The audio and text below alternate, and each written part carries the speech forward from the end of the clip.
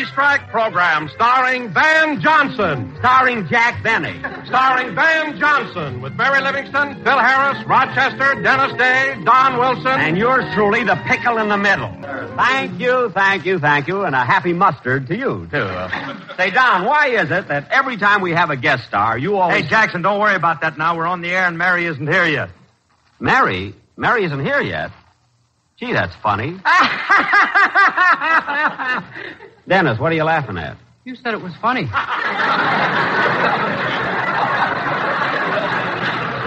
when I said it was funny, I meant it was hard to believe. You understand? Well... Sure you do, kid. When Jackson says something funny, it's hard to believe. Phil, stop being on my side, will you? Can't understand Mary not being here. She's never been late before. Maybe she overslept. Yeah, over. Well, I'm not going to wait any longer. I'll call her house.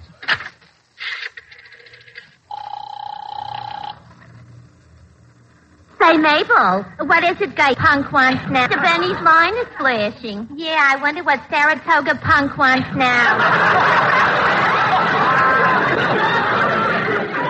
I'll find out. Yes, Mr. Benny. Miss Livingston? Yes, I'll call her home immediately. And he wants I should get him Mary Livingston. Oh. And say, Mabel, that reminds me. You know me, I hate to spread gossip. But several times lately, I've heard a rumor about Mr. Benny and Miss Livingston. Oh, don't be silly, Gertrude. He's old enough to be her father. That's the rumor I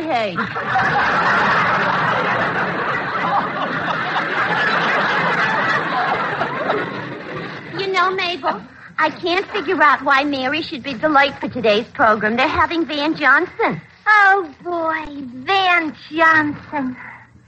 Shangri-La with red hair.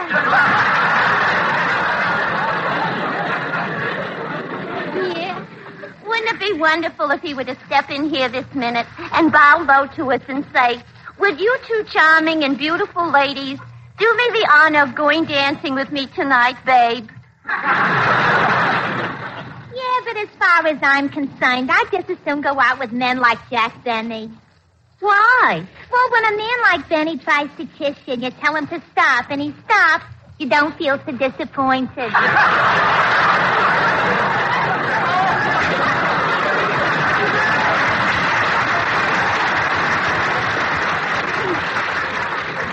Ain't it the truth? Gosh, I'll never forget the time Jack asked me to come up to his apartment to show me his etchings. And I went, why, Mabel Flapsaddle. Gosh, did you just see those etchings? 500 pictures of a man standing in a plantation holding up a big tobacco leaf. Well, once I went... Operator, how about my number? I'm ringing it now. Hello? Is Miss Livingston there? What? She left the house 2 hours ago. Oh, for heaven's sake, I should have known. Goodbye. What's wrong, Jackson? What's wrong? Mary's late because she went to pick up Van Johnson in her car. I didn't tell her to do that. What girl's seeing him, I don't know. Well, Jack, you've got to admit that he is handsome. All right, so am I. After all, what's Van Johnson got that I haven't got? Yeah, what's Van Johnson got that Mr. Benny hasn't got? Quiet, Dennis. They're not afraid to answer.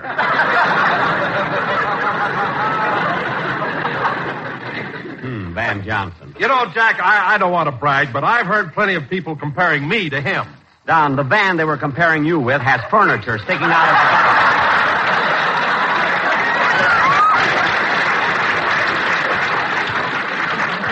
the... Anyway, I can't understand why all the girls rave so much about Van Johnson. All right, so he's young. Wait another 10 years when he gets to be my age. He'll see. Would you mind repeating that, Jackson? I said wait another 10 years when Van Johnson gets to be my age. Well? I'm trying to figure out some way to answer that and keep it clean. Well, it can't be done, so forget it. Anyway, Mary and Van Johnson should be here by now. But then this is Sunday. There's probably a lot of traffic.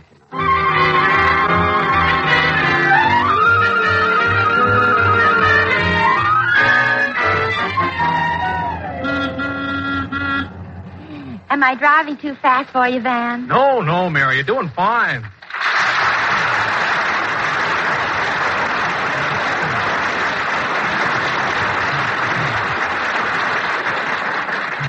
Gee, Mary, it sure is a nice drive from Beverly Hills to the studio. Yeah, I knew you'd enjoy the ride, so I took a little roundabout way. I'm glad you did. I've never seen San Diego before.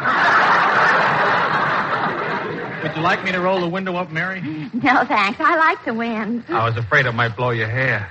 You have such beautiful hair. Oh, Van, when you say things like that, I just get weak all over. Oh. Mary, look out! Gosh, didn't you see that bus? Yes, but I thought I could fly over it. Drive around it. You better stop, Mary. The light just turned red. Oh, yes. The lights are red, the violets are blue. If we run out of gas, who cares? Woo! I know, Mary, but you'd better stop. You know, when I... excuse me, but I can't get a cab. Would you give me a lift as far as... Oh, no. It isn't. Oh! A 1946 Buick!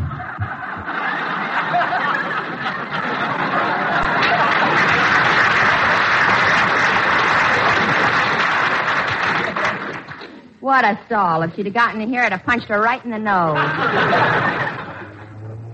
Say, Van, how do you happen to be a guest on Jack's program? Well, he made such an attractive offer, I couldn't turn it down. Jack made you an attractive offer? What was it? He said if I gave a good performance, he'd take me to see The Outlaw.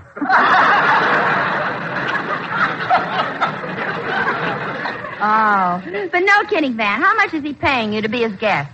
Well, as a matter of fact, I forgot to discuss money with him. Uh-oh. What's the matter? The Screen Actors Guild has a country home just for actors who forgot to discuss money with Jack. Oh, I don't care about the money anyway. You know, Mary, even if I don't get a cent, it'll be worth it just being on the same program with you. Oh, Van, do you really... Oh, well, I can carry her the rest of the way.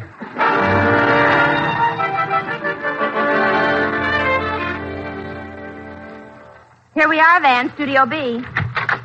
Hello, Jack. Here's Van Johnson. Well, hello, Van. Hello, Jack. Yeah, I'm glad you finally got here. Mary, I'll talk to you later. I hope you appreciate my sending Mary over to pick you up. What? Why, Jack Benny of all... Mary. One more word out of you and the May Company will take that candle out of the window.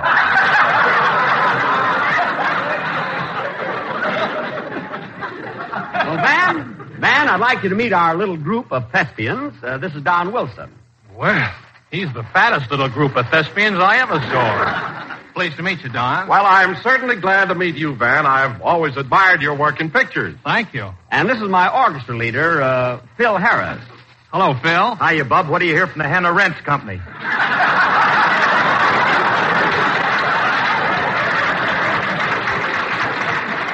Phil. So you're Van Johnson, huh? Uh-huh. Tell me, Johnson, what makes all them dames so crazy about you? Oh, I don't know. I guess it's just sort of a psychological phenomena. I'm dead. Phil, please. Okay. I'm pleased to meet you, Van. I've always admired your acting. Well, thank you, Phil, and I've always admired your music. Don't get sarcastic. Look, Phil, Van was just trying to be nice. He really likes your music. Well, what does he like about it? All right, forget it. And Van, this is my vocalist, Dennis Day. Glad to know you, Dennis. Should I swoon, Mr. Benny? No, Dennis, that's for girls. Just say hello. Hello. And now, Van, I want to tell Say, you... Mr. Johnson. Yes, Dennis. My mother thinks you're wonderful in pictures. Well, thank you. She goes to see every picture you make. Well, I'm flattered. And now, Van, I want When to... you smile, she breaks out in big red blotches. Dennis. When she saw you in Thrill of a Romance, she came home and burned her wedding dress. That's enough, Dennis. That's enough. And now, Van, My father got so mad he broke all the stays in her girdle. Yeah, girdle. Now, Van, as I started... It's awful. You might break up our home. Oh, for heaven's sake. Look, Dennis, it's time for your song. Now, go ahead. What a business. My home's being broken up and I have to sing. Yes. Now, go ahead. Come over here, Van. I want to tell you about the sketch we're going to do. I hope Marvin likes it. That was I Can't Begin to Tell You, sung by Dennis Day. It's a wonderful song, Dennis, and you sang it beautifully. Yeah, and I can't understand it. My home's being broken up. It'll work out, kid. That really is a lovely song, and you did it beautifully. And now, ladies and gentlemen, Van, are you ready? You bet, Jack. Good. And now, ladies and gentlemen, in honor of our guest star, Van Johnson, who was recently seen in Metro-Goldwyn-Mayer's picture Weekend at the Waldorf, for our feature attraction tonight, we will present our version of that same picture entitled A Fortnight at the Acme Plaza.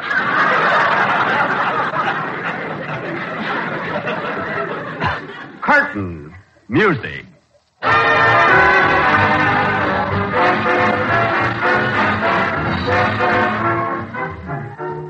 The Acme Plaza Hotel. Outwardly calm, but within, a seething turmoil of emotion. Where mystery meets intrigue. Where intrigue meets romance. Where romance meets drama. Where drama meets grandpa. Yes, folks. The Acme Plaza. Hello, Acme Plaza, where the riff meets the raft. Sorry, Mr. Raft. Mr. Riff is out. Acme Plaza, a good place to lose a weekend. There's a bottle in every chandelier. One moment, I'll connect you. Hiya, cutie. Making any good connections lately? Well, if it isn't Sherlock Harris, the house detective. How does it feel to be a gumshoe? Now, hold it, baby. I may be a detective, but I ain't no gumshoe. You're not? No, not since I got this magnifying glass. I'm stepping over that stuff.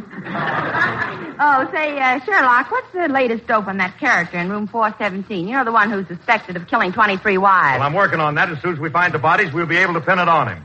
Find the bodies? Where do you think he's hiding them? I don't know, but that rug in his room is getting awful lumpy. Yes, folks, the Acme Plaza, where mystery meets suspense, where suspense meets romance, where Gravel Gertie meets B.O. Plenty. Hello, Gertie.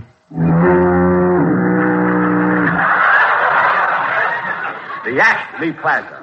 Yes, babe, when Sherlock Harris is on a case, he always finds out what's going on and gets his man. Excuse me, room 310 is calling. That's the big business tycoon, the one that owns all the railroads. Oh, yeah. I understand he's kind of sweet on you. Hello? Hello, baby. You know who this is? Yes, you're that great, big, important business tycoon. That's me, the one and only Martindale Schnook. What can I do for you, Snooky? I want to know if you'll go out with me tonight. Well... I'll give you anything your little heart desires.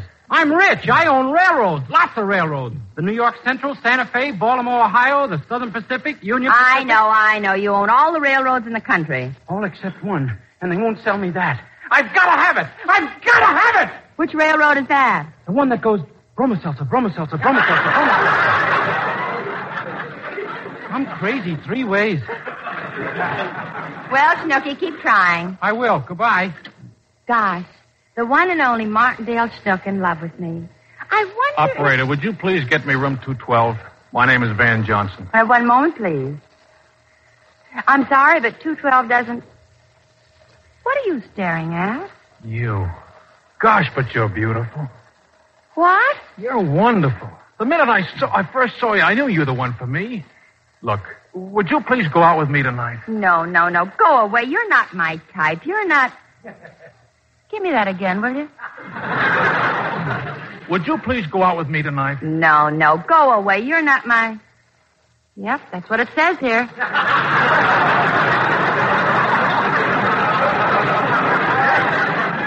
Yes, folks, the Acme Plaza, where boy meets girl, where girl meets boy, where I once had a routine, but it was cut out at rehearsal. The Acme Plaza. Look, honey, I'm lonesome, and you're so beautiful. Lonesome? Didn't you ever have a girl? Only once, but I gave her up. Her eyes were like 2 limpid pools. 2 limpid pools, and why did you give her up? Her nose looked like a diving board. Oh. Please forgive me. Please say that you'll go out with me. Well, I don't know. There's a big railroad man in this hotel who's in love with me. A railroad man? Well, don't you think it's time for a switch? Oh, Johnson, you've got 1,000,000 freckles and a joke under every one of them. What? Oh, forgive me. When I'm excited, I don't know what I'm saying. But I do know that I want to marry you. Say that you'll be mine. I'm sorry, but I'll have to think it over. Think it over. That's what they all say. What's wrong with me? Why can't I get a girl? Why can't I... Pardon me, operator. Would you please ring Miss Lana Turner's room? Lana Turner? Yes, sir. Take it on phone number 3, please. Thank you. Da-dee-da-dee-da-dum, da-dee-da-da-dum, da-dee-da-da-dum. Hello, Lana? This is Van Jackson. Yes, I know my voice sounds like honey dripping into your ear, but you always have to keep telling me that. What? No, I'm sorry. I can't take you out tonight. I know I promised you this afternoon, but I can't make it. Oh, now, Lana, don't feel that way. What? Lana, put down that gun. You will get over it.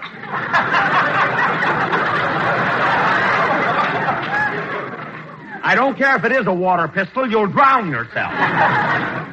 Well, all right. Call me next week. And stop sending me orchids. My room is full of them. Goodbye. Thank you, operator. Gee, imagine turning down a date with Lana Turner.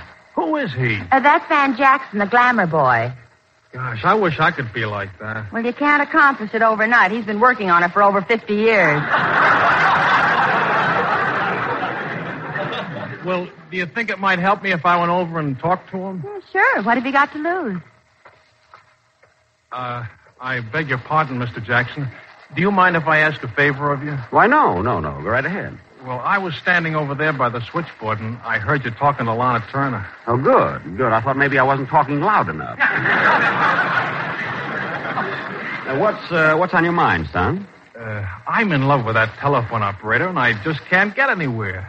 I don't know what's the matter with me, but girls just don't seem to like me. They don't? No. Well, I can understand that, kid. Look at your face. You have too many freckles. Too many? Yes. Now, my complexion is perfectly clear. And look at your eyes. They have no expression. They haven't? No. Now, if you'll notice, my eyes sparkle. Yes, they do. And look at your hair. My hair? Yes. Now, take mine. Thanks. Put that back!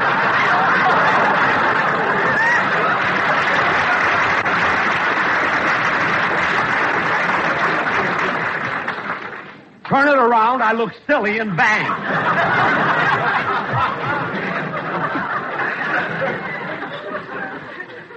Now listen, kid. The trouble with you is that you probably haven't got the right approach. You're too timid.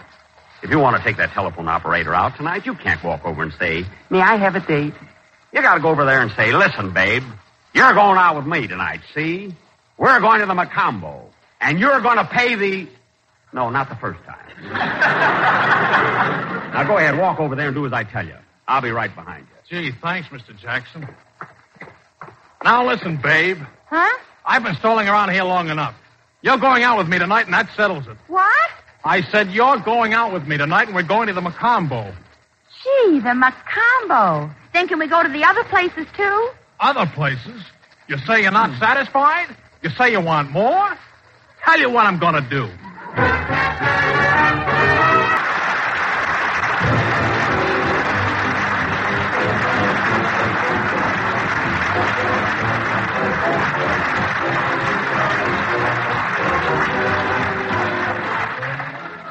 Yes, folks, everything happens at the Acme Plaza. You say you're not satisfied? You say you didn't like our play? You say you want more entertainment?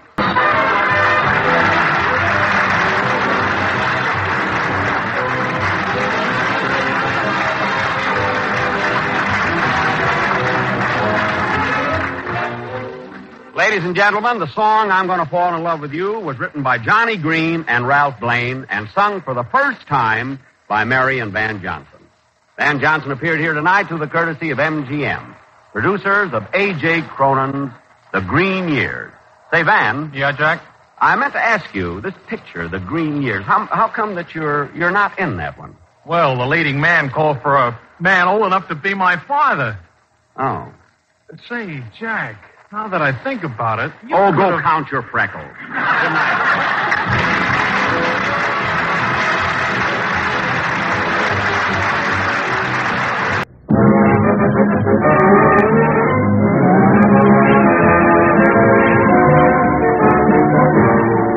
The Lucky Strike program starring Jack Benny with Barry Livingston, Phil Harris, Rochester, Dennis Day, and yours truly, Don Wilson. Ladies and gentlemen, to those of you who haven't been warned, at the close of his radio season, Jack Benny is contemplating a concert tour. So let's go out to Jack's house where we find him taking his violin lesson.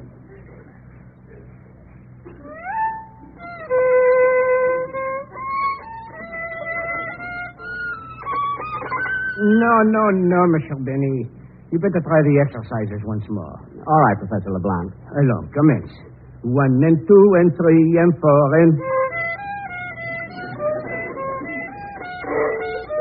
Do not make it too legato. Grip your bow and play staccato. Softly like a birdie chirping. You sound like a horse that's burping. That's enough, Mr. Benny. Now, try intermezzo again. Yes, sir.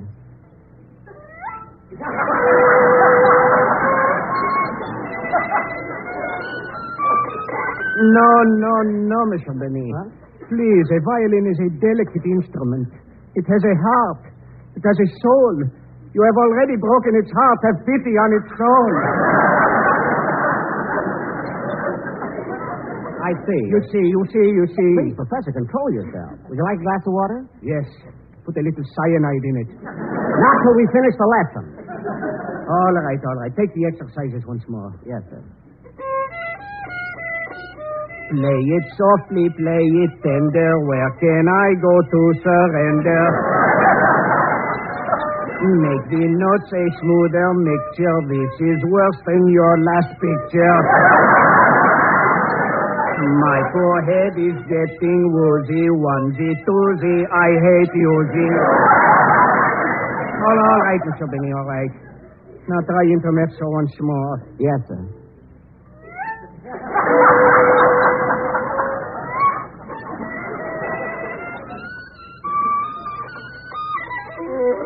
Sacre bleu. I'm sorry, Professor. Mr. Benny, the violin has only 4 strings. Your left hand has only 5 fingers. How can just the 9 of you make so many mistakes? I'll try it again. Please, and this time, just follow these simple instructions. Relax, be calm, and slide the bow delicately over the strings. Is that all? That's all. Now, commence. 1, 2. You see, it sounds better already. They're fixing the string. I'll try it again. No.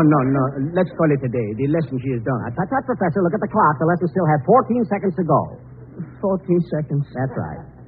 And then you will give me back my pants.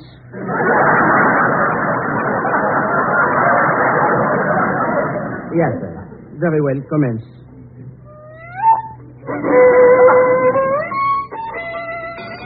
The bell, the alarm clock, the hour, she is up. The nothing, she is finished. I am liberated, free.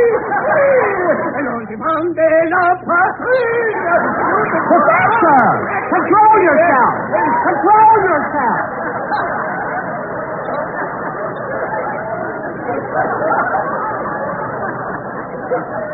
Stop kissing me!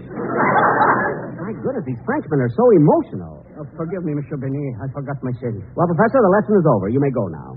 But, Monsieur, you have forgotten something. You haven't paid me. Oh, yes. Oh, by the way, Professor, would you like some lunch? No, I want the money this time. Well, I'll have to get it for you. Excuse me a minute, will you, please? Come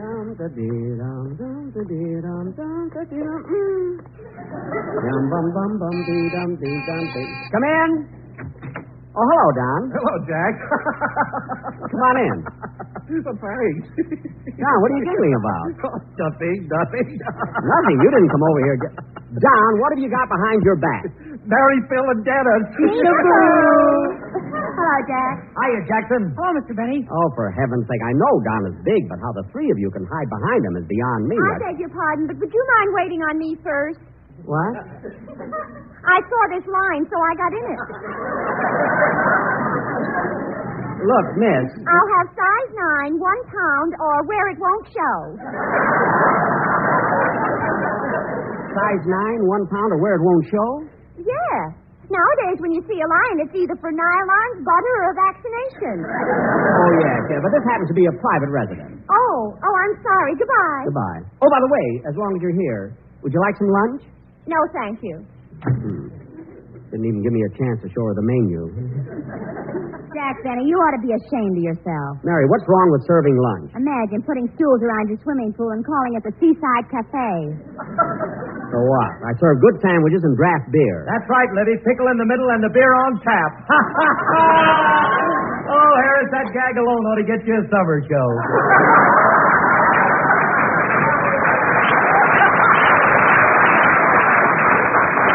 Phil, that kind of stuff won't keep in the summer. You kids can laugh if you want to, but I have the best beer in town. Oh, Mr. Benny. Yes, Dennis? I'm going to deliver your keg of beer tomorrow. You are? Why? My mother sprained her back. Oh, that's a shame. How did it happen? Well, yesterday, when my mother was at work, my father waxed the floor in the kitchen. It was sure slick. Oh, you mean when your mother stepped in, her feet went out from under? I think so. We got our footprints on the ceiling.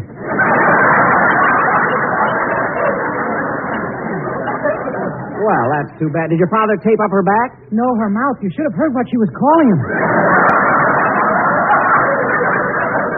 I don't blame her. Anyway, kids, what's going on? How come you all dropped in together? Well, we're going to the beach, Jack, and we thought you'd like to go with us. The beach? No, I don't think so. Oh, Jack, stop being afraid. What happened to you last year won't happen again. What happened, Livy?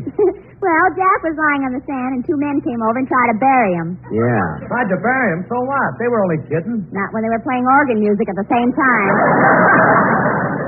Yeah, imagine those two undertakers coming down there looking for business. Well, it was your own fault for lying on the beach in a tuxedo.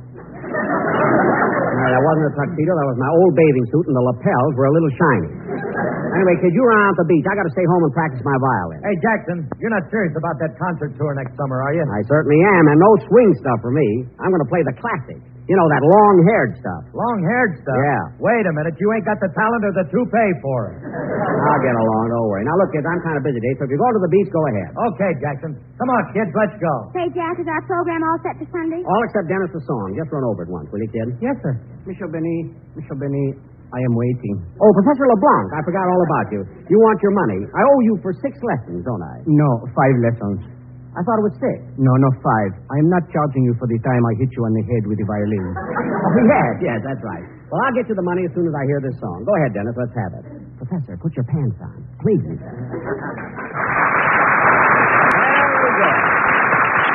Very good, Dennis. Very good. That'll be swell on the show. Can we go to the beach now, Mr. Benny? Yes. Go ahead, all of you. So long, kids. So long. Go on, Jackson. See you. Say, Don, why don't you and Phil go in your car, and Dennis and I'll follow you. Okay. Oh, Mr. Wilson. Huh? Oh, Professor LeBlanc.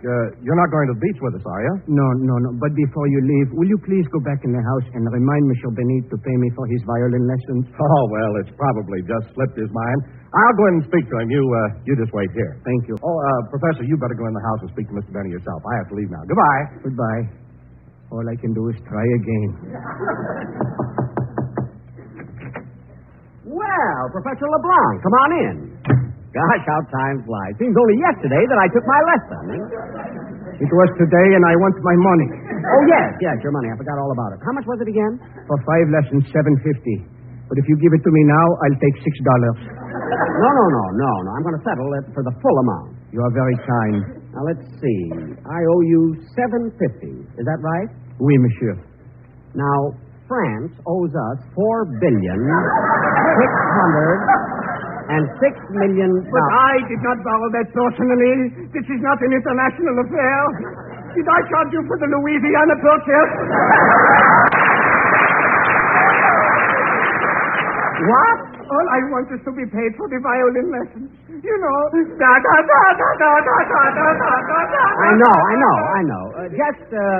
Just sit here, Professor. I'll go get the money. Good. I'll be back in a minute. Put your pants on.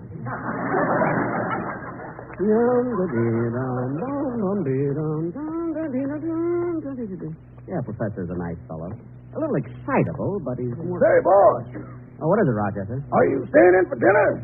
Yes, I think I'll eat by the pool. You can't do that, boss. Why not? The elves are having a party out there tonight. Oh, then I better have a bite now. What have we got in the icebox? Well, we got some cold borscht, cheese blintzes, sour cream, bagels, and matzo balls. Borscht, bagels, and matzo balls? Yeah, we had them left over from St. Patrick's Day.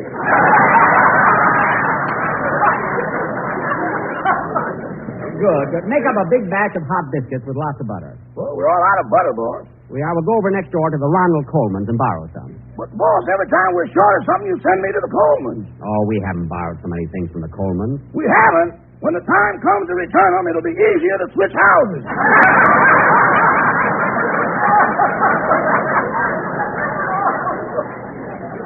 Rochester, stop wasting time. Now run next door and get some butter. Okay. I'll be in my room practicing my violin. I have to practice all afternoon for my concert. So call me when lunch is ready. Yes, sir.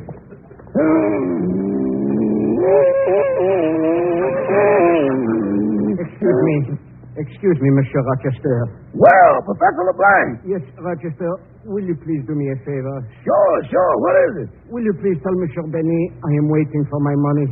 How long you been waiting? Since 12 o'clock.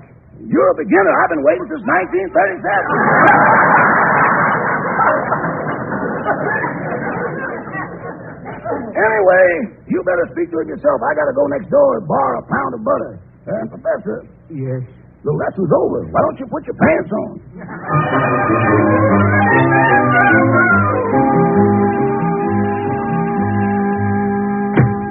Oh, Benita. Yes, Ronnie.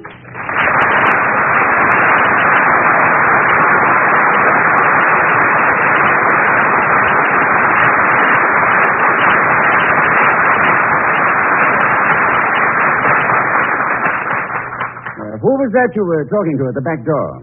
It was Mr. Benny's butler, Manchester. Oh, well, what did Benny want this time? No, don't tell me. Let me guess. Was it the garden hose, the cup of sugar, or my tuxedo? It wasn't your tuxedo. Good. The last time he brought it back, the pockets were full of sand.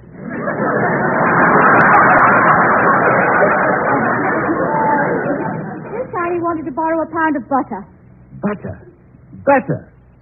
What does he think this is? Shangri-La? All the man ever does. Borrow. Oh, darling, don't be unfair. Once in a while he's loaned us things. Remember last week he let you have his lawnmower? Yes, but it wasn't much use to me. I could only mow half of our lawn. Only half? Yes, that's as far as the chain would reach.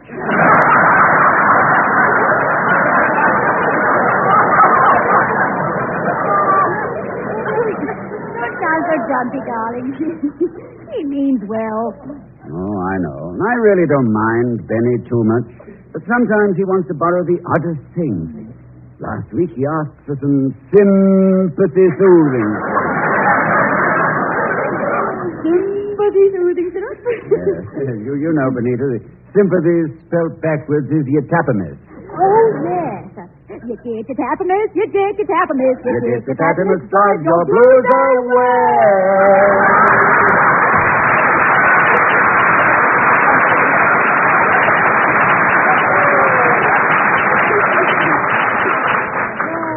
Ronnie, Mr. Benny's a pleasant enough chap. With all his borrowing, I sometimes wish we weren't next-door neighbors. Yes, it is annoying, but living next door to him has its compensations. Compensations? What do you mean? Well, he does serve the biggest glass of beer in town for a nickel. I know, but that big electric sign flickering on and off, it keeps me awake at night. Yes, and what a corny sign. Benny's Seaside Cafe. Come in and drool by the pool.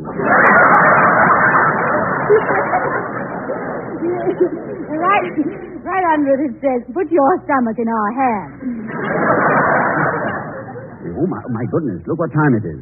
And I haven't started to work on that scene from If I Were King. You know, I'm doing it next week for that benefit performance. Well, I won't disturb you, darling. You stay here in the library and rehearse, and I'll go into the other room. All right. Now, let's see. Yes, I'd better start with this introductory poem.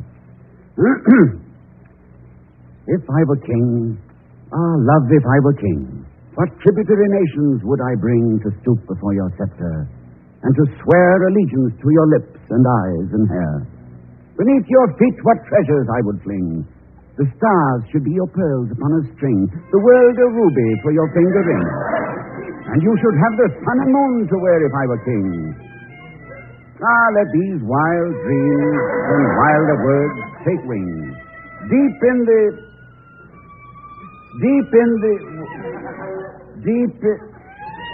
Oh, Benita! Yes, Ronnie? Would you please put the cat out? Ronnie, I let her out about an hour ago. Well, then, for heaven's sake, let her in.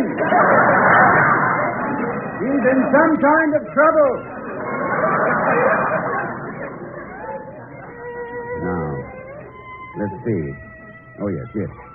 Ah, let these wild dreams and wilder words take wing. Deep in the woods, I hear a shepherd sing. Oh, Ronnie, I looked out the front door and the back, and I couldn't hear the cat anywhere. Well, come in here and you will. Now, do you hear that? Oh, Ronnie, that was Mr. Benny playing his violin next door. Oh. Well, I should have known. Our cat hasn't sounded like that since she had a strep throat.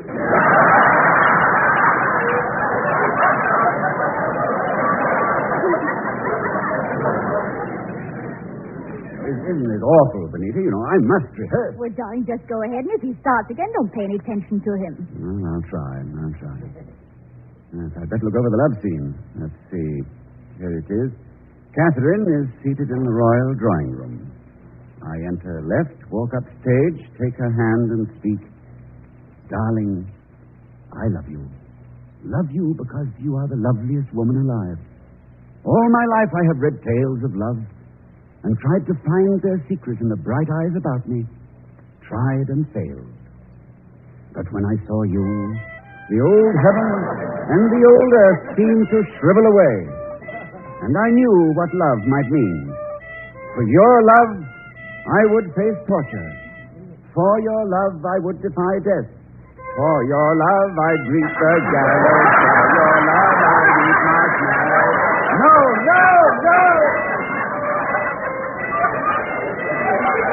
What am I doing, Benita? I've got to have this stopped. Call the police. Call the fire department. Call Petrillo!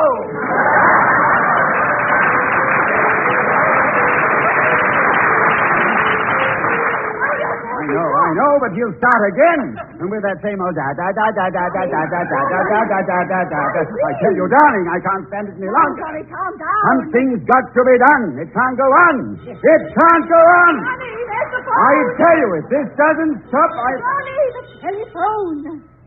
Oh. Yes, I'll answer.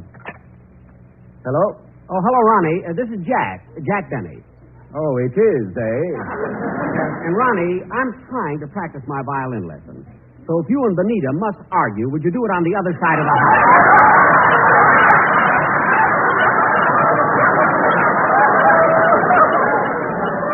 Argue? It's nothing to be ashamed of. I mean, it happens in the best of families.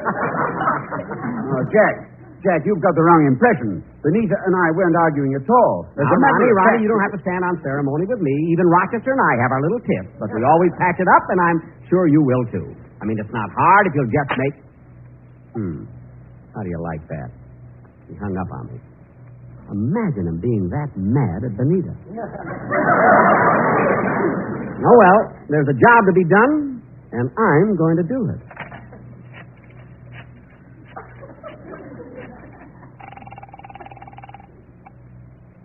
Hello, Luella?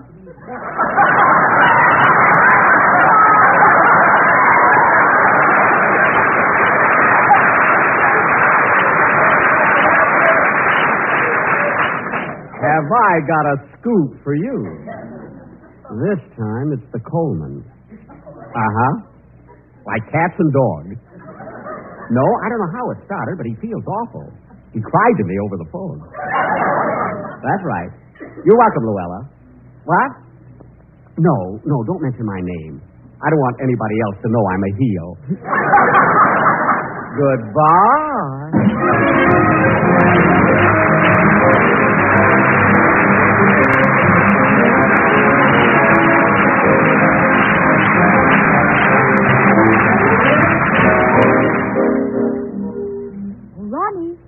It's been quiet for 5 minutes now. I'm sure Mr. Benny's finished practicing, so go on rehearsing. Yeah, all right, darling. Let me see. Where was I? There's the door. I'll get it. Yes? Excuse me, Mr. Coleman, but you're a good friend of Mr. Benny, are you not? Well... Would you please do me a favor? A favor? Yes. Mr. Benny owes me $7.50. Would you mind speaking to him about it? You mean to say that Mr. Benny owes you $7.50 and won't pay you? That's right. Well, I'll take care of it right away. Goodbye. Well, how do you like that, Benita? Benny owes him $7.50 and won't pay it. Give me that phone.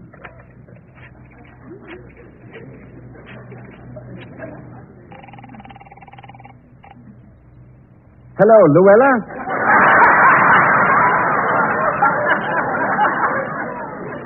Have I got something for you?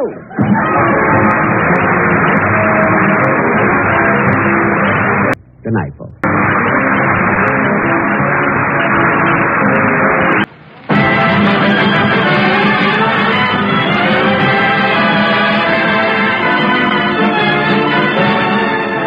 From the USS Saratoga, anchored in San Francisco Bay, the Lucky Strike program, starring Jack Benny, with Mary Livingston, Phil Harris, Rochester, Dennis Day, and yours truly, Don Wilson.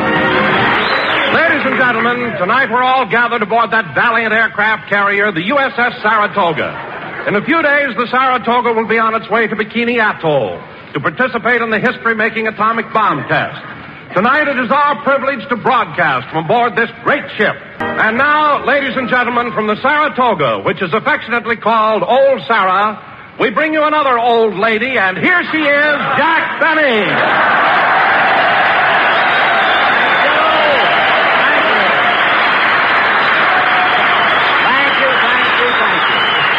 Again, this is Jack Benny talking, and Don, I must say that on an occasion like this, you could have gotten a better introduction and one with more dignity. Well, what do you mean, Jack? Well, for instance, since this is a fighting ship, you could have said we bring you Jack Benny, that old fighter. Or, since this ship is manned by salty sailors, we bring you that old salt. Do you understand? Well, yes, Jack, I'll try it again. Ladies and gentlemen, since we're broadcasting from under the crow's nest, we bring you that old... Never mind! I was happier being an old lady. Anyway, Don, I want to tell you something, and I mean this seriously. I've been broadcasting for 15 years and have done programs from all over the world. But today, broadcasting from the Saratoga is the most thrilling experience I've ever had. Well, Jack, what about those broadcasts you did from New Caledonia and from Paris, France, and Cairo, Egypt? I'll admit they were exciting, Don, but here on the Saratoga, just before it leaves for the atom bomb test, just think of it. And now that I think of it, let's finish our program, eat those steaks, and get off of here as soon as possible. I mean, don't even wait for laughs, Don. Let's get off. Now, Jack, don't tell me you're afraid why this ship isn't leaving until next week. And that's what they say, Don, but who knows when an admiral may decide to go fishing.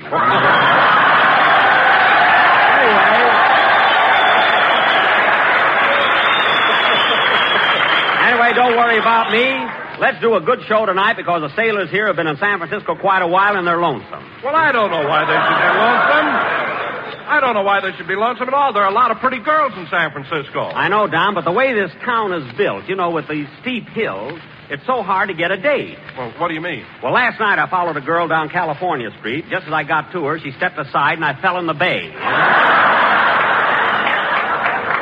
So I spent the rest of the evening with a mackerel. Believe me, I didn't... Pardon me, Mr. Benny. Huh? Oh, what is it, sailor? I hate to interrupt the program, but Captain Ring told me to give you this note. It's urgent. Well, let me have it.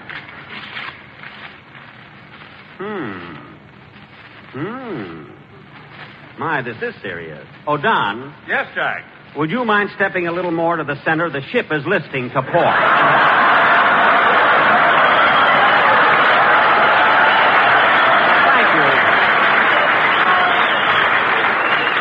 Thank you, Don. Does that straighten out the ship, sailor? I'll find out. Is that all right, Lieutenant? I'll find out. Is that all right, Commander? I'll find out. Is that all right, Admiral? I'll find out. Is that all right, Ensign? Ensign? Only... Admiral, do you have to ask an ensign? Only today. His mama's listening in. Oh, I see. Well, look, sailor. Yes, sir. I'll try and keep Wilson in the middle of the ship, and if things aren't right, let me know. Yes, sir. Gosh, Jack, I can't believe that I could cause the ship to list. I'm not that big. You're not, eh, Don? You look like Nob Hill in slacks. So just stay in the center of the ship. Hello, Jack. Hiya, fellas.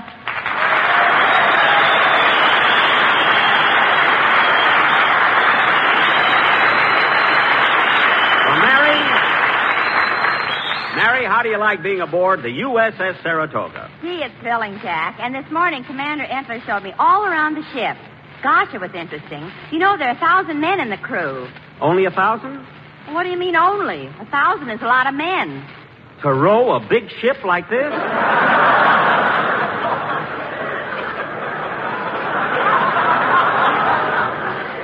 Row? Jack, it so happens that... No, I'm not going to tell you. Tell me what? No, I can't tell you. It's a military secret. Oh, come on, Mary, tell me. Well, Jack, since you were in the Navy, they got rid of the galley slaves. Well, I won't tell anybody. Say, Mary... Jack, I'm sliding away from you. Don, get back in the center of the ship. There, that's better. Say, Mary, on your little tour... Mary, on your little tour around the ship, did you learn any other interesting things? Yes, Jack, I saw Captain Ring climbing way up the superstructure. Then I saw him crawling behind the gun turret. And then I saw him slipping into one of the lifeboats. Really? I'll bet he was placing delicate instruments for the test. No, he was hiding Easter eggs for the boys. Now, isn't that nice? Captain must have a hard job every Easter coloring those powdered eggs, you know?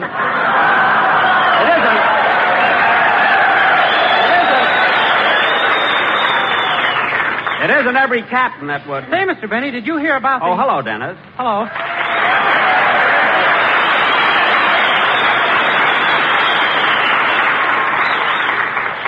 Say, Mr. Benny, did you hear about How do you feel, kid?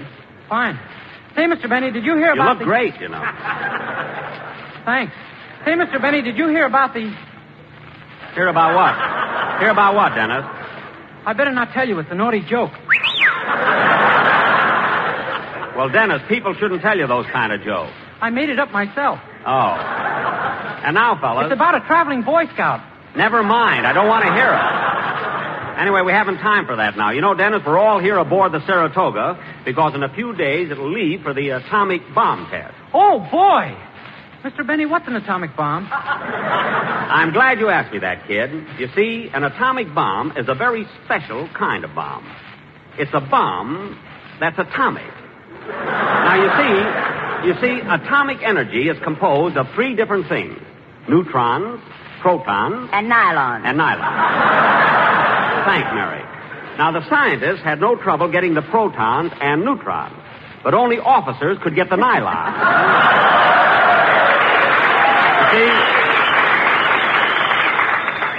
You see, Dennis? Oh, Jack, what are you telling the kid all that stuff for? Leave him alone, Miss Livingston. He fascinates me. Thanks, kid.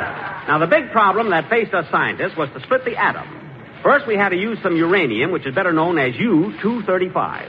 It was marked down from U-250, you see? That's Fred Allen walking up there. Then we put this...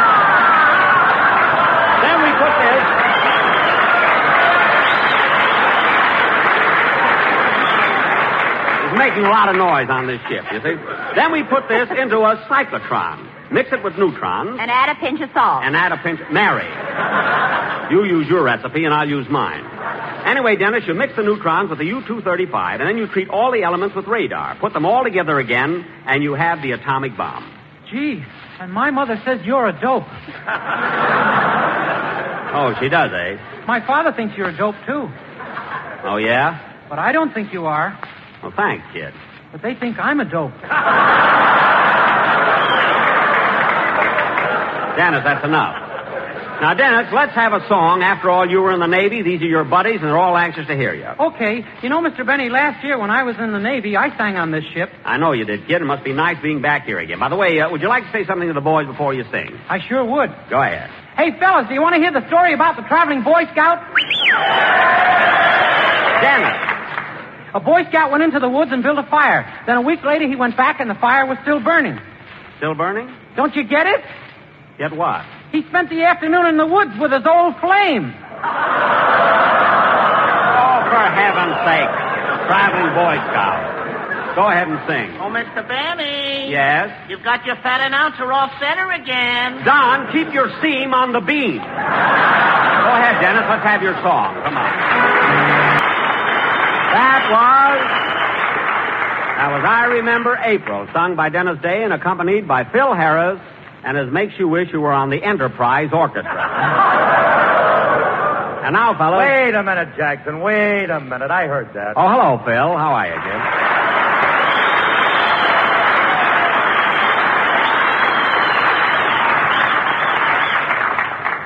Jackson, there's a time and place for everything, and I wish you'd have a little more respect for my musicians, especially in front of all these guys. What? My boys done their bit. In fact, more than half of them were overseas. No kidding, Phil. Where were they? Alcatraz. Alcatraz? Phil, are you crazy? Alcatraz is a prison. Then how come my boys all got discharge buttons? Let me see those buttons. Well, now, isn't that cute? A little file. How nice. Anyway, Phil, I don't care where they came from. You've got a great band. I'm only kidding when I pan them. I'll say they're great. You know what, Jackson? I'm always tickled to death when I get back to San Francisco. I had my band here the first time at the St. Francis Hotel 20 years ago. No kidding. That's right, and Frankie, my guitar player, is the only boy that's still with me. Well, what do you know? Say, Phil, how come Frankie's been with you all these years? Jackson, if I had on you what he's got on me, I'd be the star of this show.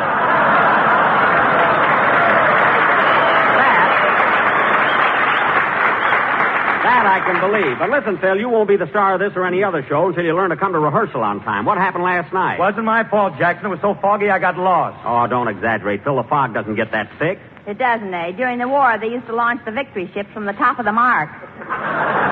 Now you're being silly. No, she ain't, Jackson. That's where I always go to get launched. Oh,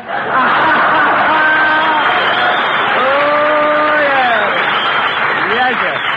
Hit me on top of the head with a bottle of champagne. I'm sailing today. Phil, can't you stay in dry dock for just one night? Stop using the fog as an alibi. But, Jack, Phil's right. Between the fog and the hills and this is some town. Well, what are you talking about? Well, last night, some silly jerk followed me down California Street, and when I stepped aside, he fell in the bay.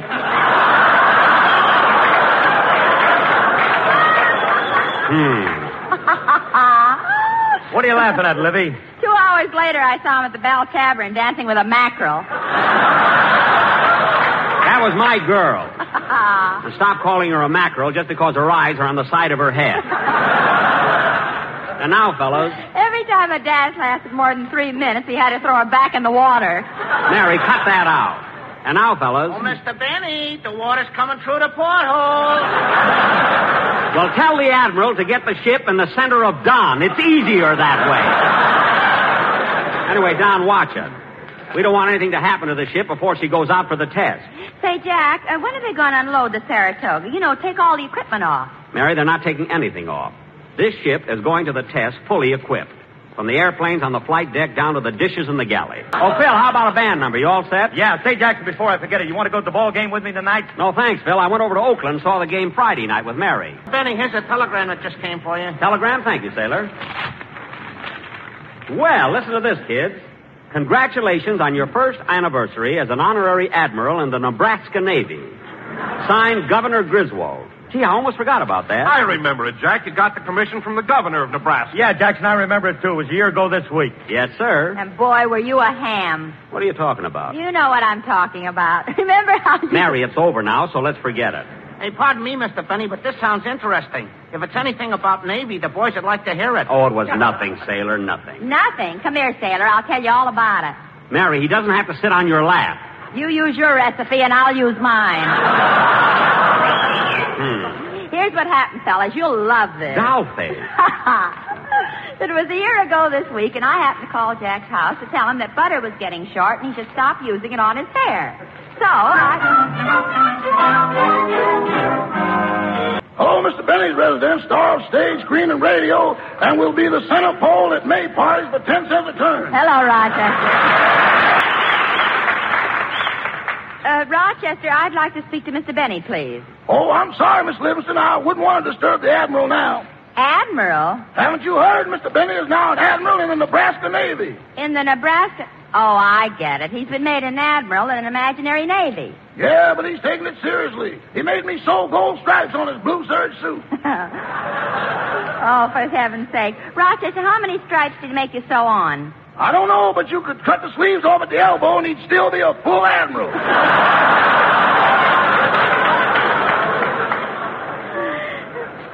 You mean he really thinks it's on the level?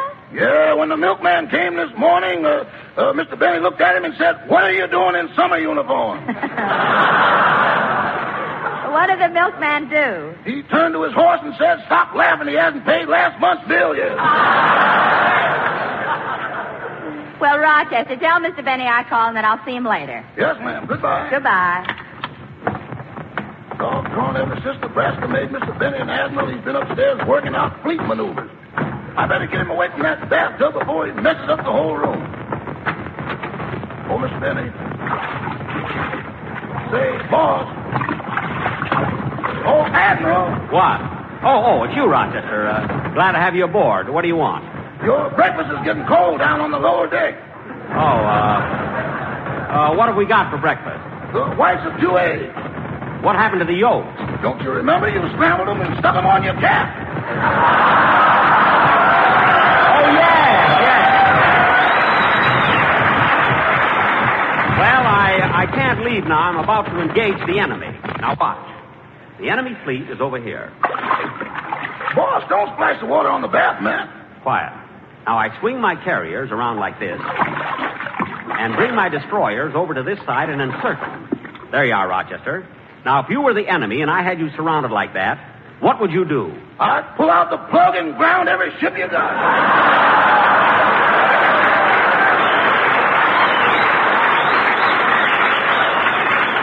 Rochester, that was brilliant. Starting tomorrow, you're an ensign. Thank you, sir. Now go to the wireless room and send this message to Admiral Nimitz. Dear Chester, bathtub maneuver successful. Sighted soap sank sane. Signed John Paul Benny. Aye, aye, sir.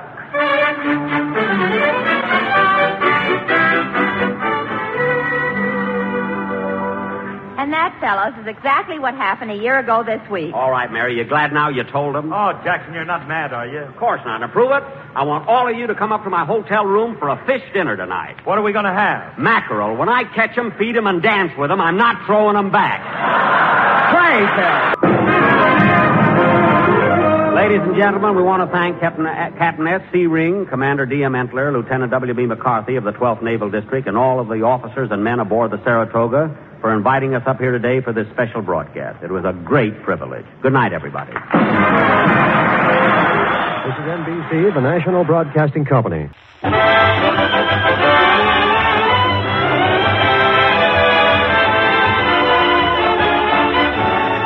The Lucky Strike program, starring Jack Benny, with Mary Livingston, Phil Harris, Rochester, Dennis Day, and yours truly, Don Wilson.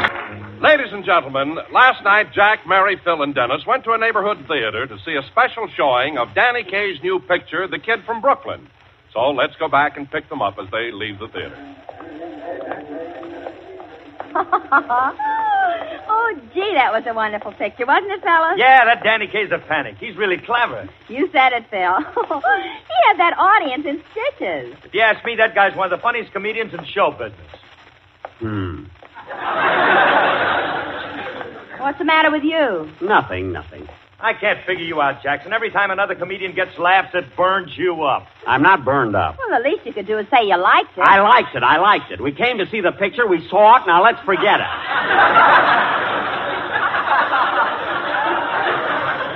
Oh, for heaven's sake, Jack. Every time you see somebody else in the movies, you get mad. I do not. You do, too. You even got mad at that 74-year-old man who married a 16-year-old girl, and he was only in the newsreel. Well, he didn't have to look so smug. Now, let's forget it. Oh, come on, Jackson. Snap out of it. Phil, there's nothing to snap out of, believe me. If Danny Kaye's picture was good, I'd be the first one to say so. As a matter of fact, just last week, Mary and I went to the movies, and when we came out, I raved about it. That was your own picture. Oh. And you were mad halfway through that until you put on your glasses and found out it was you. Never mind. Dennis, did you think Danny Kaye was funny? I don't know. I could hardly hear him with all those peanuts. Cracking. Who was eating peanuts? I was. Well, you didn't miss anything, Dennis. What a title for a picture. The Kid from Brooklyn. Look, Jackson, I remember last year when you and I went to see Danny's other picture, Wonder Man. You didn't like that either. Wonder Man? Of course I didn't like it. The plot was ridiculous. Imagine expecting people to believe that a man can die and his ghost can come back and talk to his twin brother. Jack, if you're going to pick stories apart, what about the picture you made called The Meanest Man in the World? Well, at least in that picture, I didn't die. You did the night I saw it, Bob.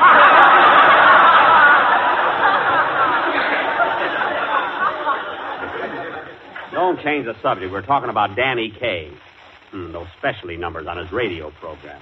Oh, brother. What do you mean, oh, brother? I like the way he sings. A git-got-diddle and a git-got-stand, a dit-got-diddle and a dit-got-stand. Some talent. A git-got-diddle and a git-got-can, a dit-got-diddle and a dit-got-can. On my program, I've got two guys that do that and sell tobacco at the same time.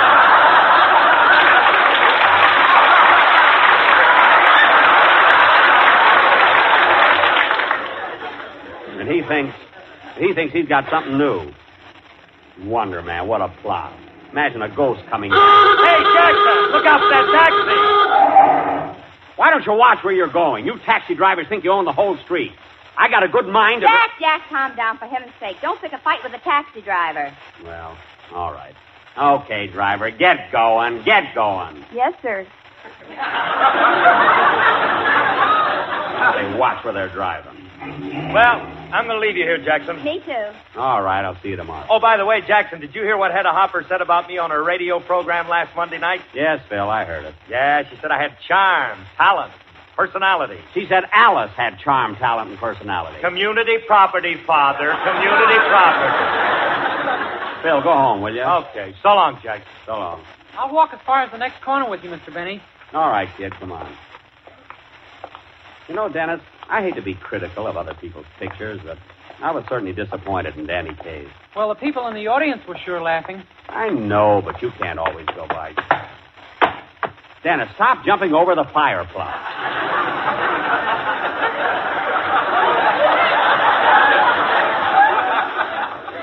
You can't always go by an audience reaction. Now, Danny Kaye had nerve enough to make another picture after Wonder Man. What a fantastic plot that was. Imagine a ghost coming back to this world. Well, you were a ghost, and you came back, and the horn blows at midnight. Well, at midnight, it's possible. When did you see my picture, kid? I saw it about 5 years ago. 5 years ago? I only made it 2 years ago. I didn't even like it then. What are you talking about? In the first place, Dennis, stop jumping over fire plots. You act just like a kid. Why don't you grow up? Look at Shirley Temple.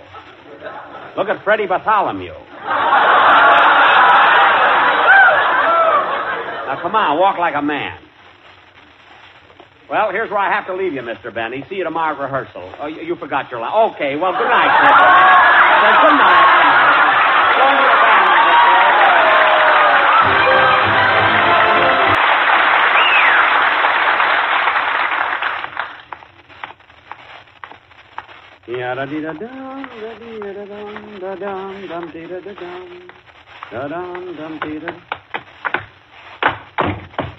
Ooh.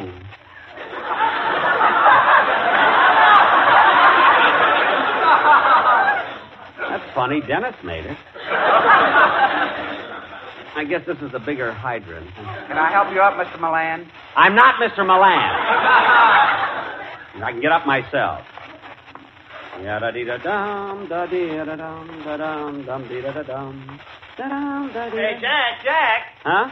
It's me, Jack, Danny Kaye. Oh, Danny.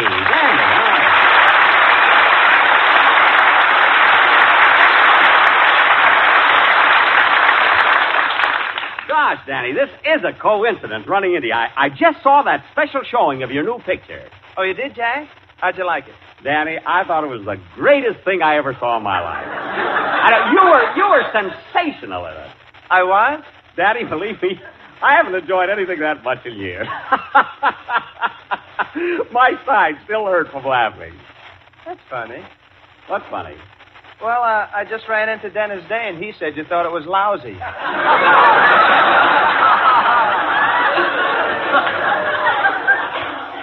Oh, Dennis Day. Where'd you see him? I caught him in midair over a fire plug. And Dennis told you that I said it was lousy? Yeah. Certainly it's amazing what kids will repeat. I mean, make up. Look, Danny, what he probably heard me say was that even though I thought this picture, The Kid from Brooklyn, was terrific, it still wasn't quite as sensational as your last picture, Wonder Man. He told me you thought Wonder Man stung, too.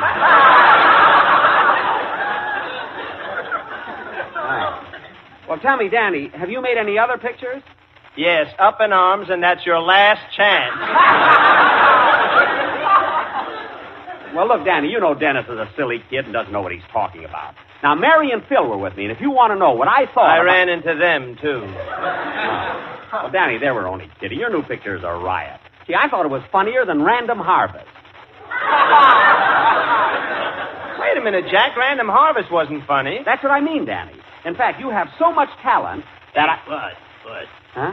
Can you just tell me what a First National Bank is? The First National Bank? Yeah. You go down to the next corner, and it's 1 block over. Thanks, Bud. You're welcome. I wonder what he wants at a bank this time of night. I don't know. He must be a doctor with that black satchel. Yeah. I thought I recognized him, but I couldn't tell with that mask over his face. Oh, well. What were we talking about, Jack? Me or you?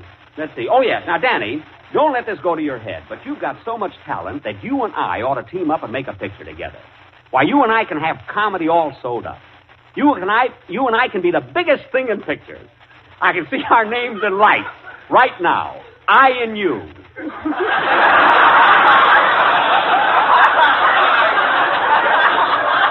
What happened to you and I?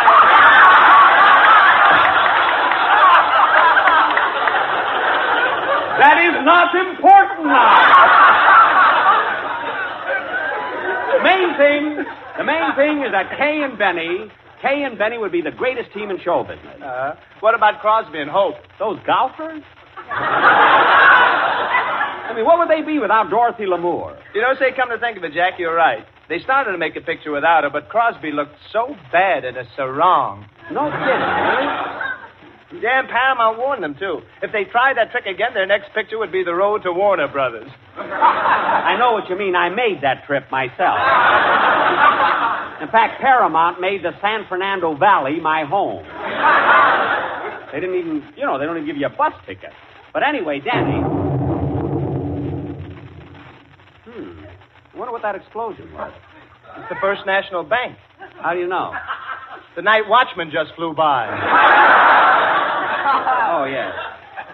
Anyway, Danny, if you and I could... Hey, Bud. Huh? Where's the Second National Bank?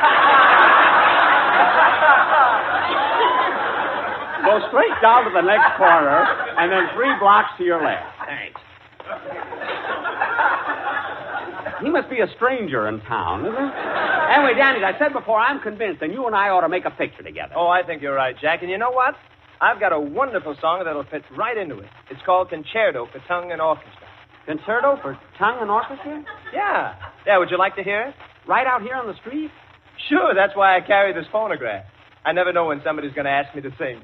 Oh, well, yes, go ahead, Danny. Let's have it. All right. Danny, that was swell. I'm sure it'll be a big hit for you. Yeah, well, thanks, Jack. Look, I've got to run along now. I'll see you later. Huh? Okay, so long, Danny. So long. Oh, Jack, before I leave, since you just saw my new picture, as a matter of professional courtesy, I think it's only fair that you shouldn't have to pay. So I'd like to return the price you paid for admission. Oh, no. No, Danny, I wouldn't think of it. Oh, but, Jack, I insist. No, there's no use talking, Danny. I don't want to... I went to see your picture. Nobody forced me. And it was well worth the money, which, including the tax, came to 65 cents. I'm sorry. I let it slip. I'm sorry. Well, I'm glad you did, Jack. And here's your money, 65 cents. Thanks. And Danny, I know that you saw my last picture, so I'm going to return the price you paid for admission. Oh, you don't have to do that, Jack. The manager already did. Then we're even. Well, so long, Danny. So long, Jack. Oh, Danny, there's only one thing. When we make a picture together, let's not do a fantasy like Wonder Man. Why? What was wrong with Wonder Man? Well, now that we're partners, I can talk frankly. Wonder Man was so unbelievable, a ghost coming back and talking to his twin brother. You can't get away with stuff like that. Oh, I don't know. I believe in ghosts. You do? Sure. But, Danny, a ghost can't actually come back to Earth and walk around and talk almost like a human being. What about Fred Allen? A ghost? Danny. A ghost looks that bad? Well, thanks, kid. Now we're really partners. So long, Danny. So long, Jack. So long.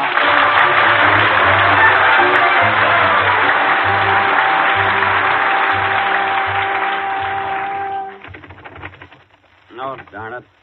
Door's locked. I forgot my key. Rochester, open the door. Coming, boss. I'll have to hang up now, honey. Goodbye, honey. I'll talk to you tomorrow. Goodbye. Rochester, open the door. Sorry, boss. I was busy on the phone. I heard you. Who were you talking to? The milkman. The milkman. Rochester, do you expect me to believe you were blowing kisses to the milkman? Why do you think we've been getting butter lately? Say, boss, how was Danny Kaye's picture? Oh, it was all right. Much better than his other one. You know, that Wonder Man? What a picture, Wonder Man. Who believes in ghosts? Who believes in which? Ghosts. You don't believe in ghosts, do you? Not exactly, but when I shake hands with somebody and say, give me a little skin, I want to feel it.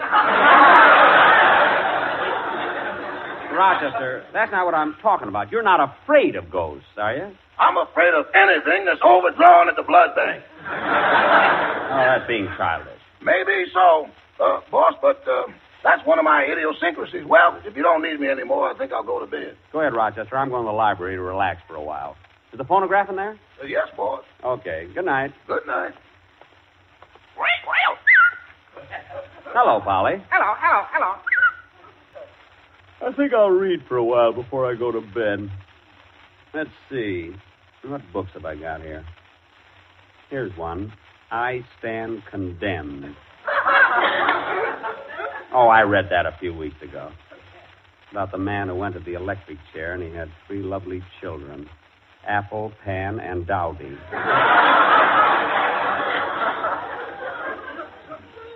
Let's see, what else is there here?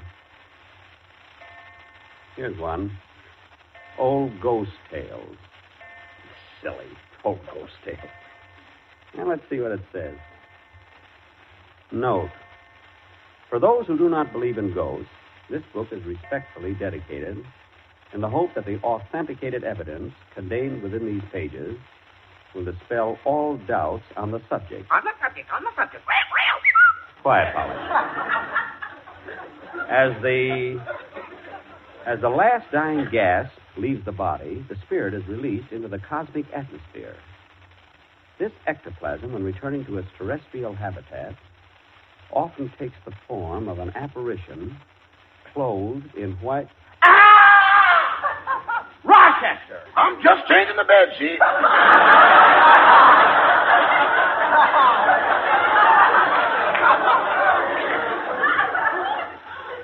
Well, you don't have to wear it over your head. Now go to bed. Okay. Good night, boss. Good night. It was in 1887, on the night of January 4th, in the old McPherson mansion, when the secret of the returning squire first came to... Oh, I don't know why I'm reading this anyway. There's no such thing as a ghost.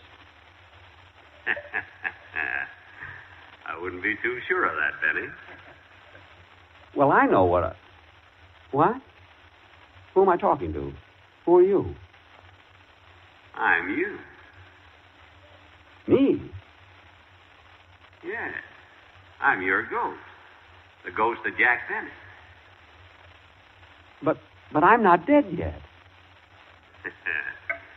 That's all right. I can wait.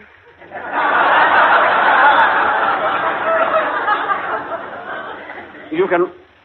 Oh, what's the matter with me? First thing I know, I'll be talking to myself. Serves me right for even reading them. But then, let's see. I wonder if there is anything to this story. The McPherson mansion had been vacant for 15 years, when suddenly one night a light appeared in the attic. That was the beginning of...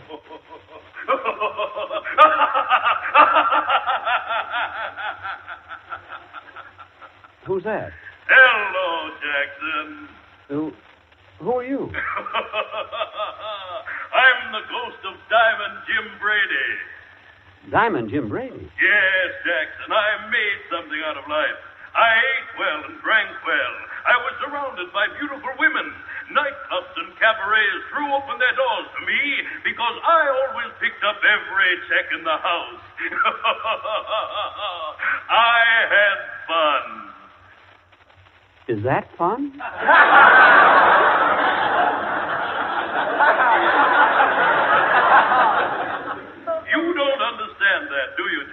Well, let me tell you something, Jim Brady. If you didn't stuff yourself with that rich food, you might be alive today like I am. I'd rather be a ghost like I am. Get wise to yourself, Jackson. Money is made to spend, so spend it. Spend.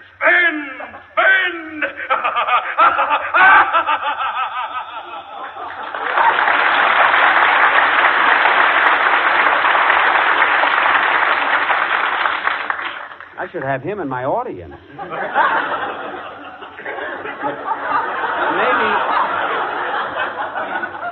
Maybe he's right. Maybe I ought to... Oh, no, I don't want to start inflation. But then, what's the matter with me? I don't believe in ghosts anyway. This is all in my mind. Imagine a ghost. I think I'll go upstairs. Wait a minute. That sounds like music in the distance. Violin music. That's all right, Mr. Benny. That's what she is. Beautiful violin music. What? Who are you? I am the ghost of Antonio Stradivarius. Stradivarius, the greatest violin maker that ever lived. Yes, Mr. Benny. All of my life I work, I live, I die just to make that violin a beautiful instrument. For 90 years I put my heart and a soul in it. And in 5 minutes you break. But Antonio... Mr. Benny, I beg you, I plead with you, give up with the violin. But Tony... Please, in the name of a Paganini, and in the name of every musician, I beg you, don't play the violin. I am so tired of turning over into my grave.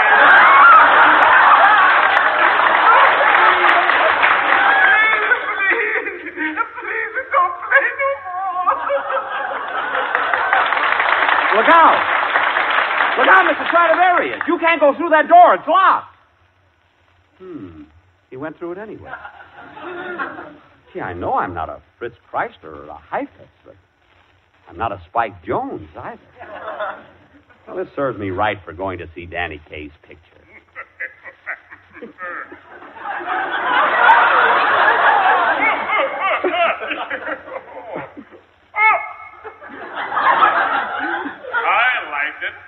What?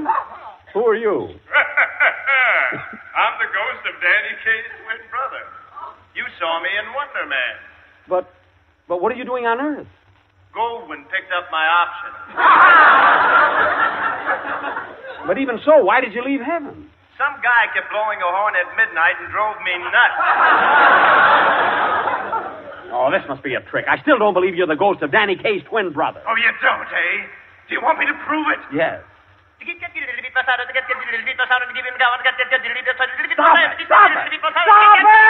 Stop it!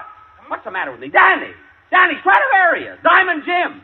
Danny! Here you are, boss. Some ham, cheese, and bologna. What? I heard you had company, so I made some sandwiches. No, Roger. It was just me and 3 ghosts. Oh, in that case, I'd better... What? Rochester, come back here! Yeah, wait for me. That's ridiculous. What are they afraid of? I'm going to finish this book. The McPherson mansion had been vacant for 15 years, when suddenly one night a light appeared in the attic. Then a terrible scream rang out, and they knew that old McPherson had turned to avenge the betrayal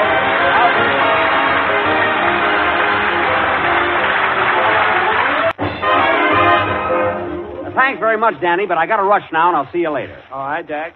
Because I have to run over to another studio. You know, Luella Parsons just begged me to be on her program tonight. Sometimes I wish I weren't so irresistible. Good night,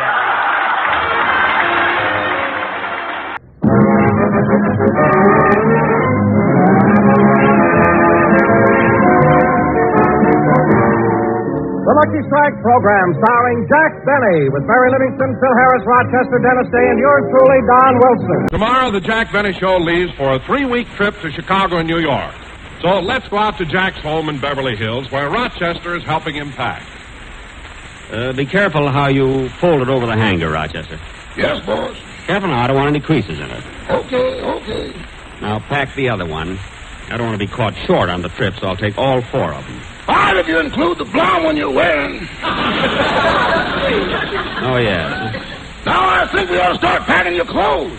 Okay, I'll take this one, and this one, and this one. No, this one. Be careful, boss. You almost sneaked in a suit where the coat and pants match.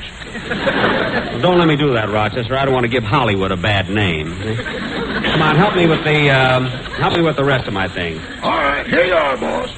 Peekaboo! Rochester, just pack that underwear and stop playing games. Now hurry. Hurry. Quiet, Polly. Now, let's see. You packed my aspirin, vitamins, blood tonic, nerve tonic, sleeping pills, liver pills, Listerine, Benzedrine, Pablum, toothpaste. And sympathy soothing syrup. Oh, yeah, sympathy soothing syrup. Did you put in the 10-cent size or the 25-cent size? The 10-cent size, a gallon ought to be enough. Now, let's see if I have everything for the trip. Socks, shoes, shorts, shirts, ties, hat, top coat, sandwiches, soda pop, and cash register. Now, what else? Oh, yes, I think I'll take a good book to read. How about this one over here? I Stand Condemned. Oh, I read that. It's a wonderful story. It's about a man who goes to the electric chair and leaves 3 lovely children, Sam, Louis, and Obispo. I'll take it alone, read it again. Now, help me shut up these valises. Shut up. Quiet, Polly. Don't say such naughty things. That's a foo-foo word. Polly, are you going to miss Daddy when he goes on the Dwayne Big trip to the Dwayne Big city with all the Dwayne Big skyscrapers? Boss, do you think you'll see Fred Allen? That's a foo-foo word,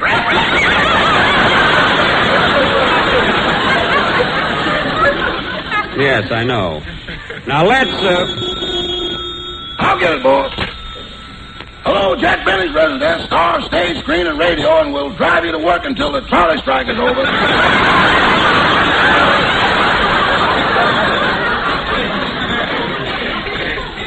Yes, ma'am. Yes, ma'am. He's almost packed. All right, I'll tell him. Goodbye. Boss, it was Miss Livingston. She said she'll be a little late picking you up. She's having some trouble with her packing. Oh, I bet it's that new maid she hired.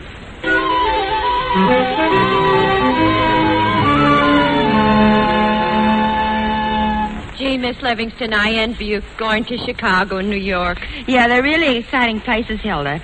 Now, let's see. I'll take this pair and this pair and this pair. Is Chicago really as windy as they say? Yes, and I'm glad you reminded me. I better take a couple of pairs of the lacy ones. Now, look, Hilda, tell the gardener I'll be away for 4 weeks. Tell the butcher I'll take care of the bill when I come home. And you know what to tell the milkman. Yeah, that fresh guy. What? You know, the last time you were away, Miss Livingston, when I went to the door, the milkman threw his arms around me and kissed me, and I shook all over. You mean you were thrilled? No, he had a cold bottle on my back. Oh, now let's see. I want to take along this lovely pair of nylon stockings that Mr. Benny gave me. Oh, they're beautiful. Mr. Benny bought them for you? No, he won them on the Queen for a Day program. Gee, Miss Livingston, you certainly are lucky. Yes, they weren't his size. Now, let's see. I ought to take something to read on the train. Why don't you take this book, Miss Livingston? It's the latest selection of the Book of the Month Club. Oh, yes. I Stand Condemned. I read the reviews last week. It's about a man who goes to the electric chair and leaves 3 lovely children, Senda, Mendel, and Journey. Gosh, that sounds like an exciting story. Yes. Say, Miss Livingston, could I go down to the station with you? You see, Alice Faye is one of my favorite movie stars, and she'll probably be there to say goodbye to Mr. Harris, and I'll get a chance to see her. Oh, I'm sorry, honey, but Alice probably won't be there. She's working at the studio today. Gee, I wonder how Phil's coming along with his packing with no one to help him.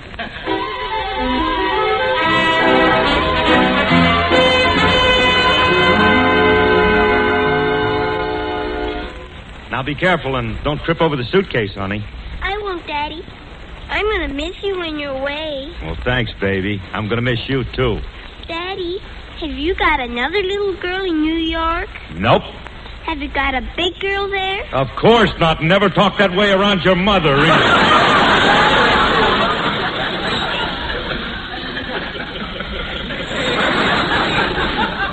see. Oh, yes, baby, hand me that over there. This long, thin stick? That's right. And careful now, you don't break it. What is this stick, Daddy? It's a baton. What's a baton? I don't know. It's got something to do with music. I keep waving it, and the guys in the band keep looking at it, and since Petrilla don't object, I guess it's okay.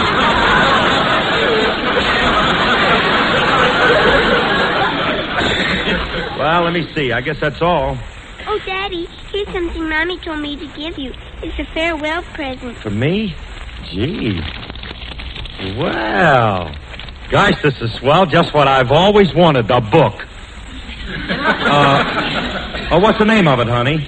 I Stand Condemned. Oh, yeah. I heard about that. It's all about a man who goes to the electric chair and leaves 3 lovely children. Win, place, and show.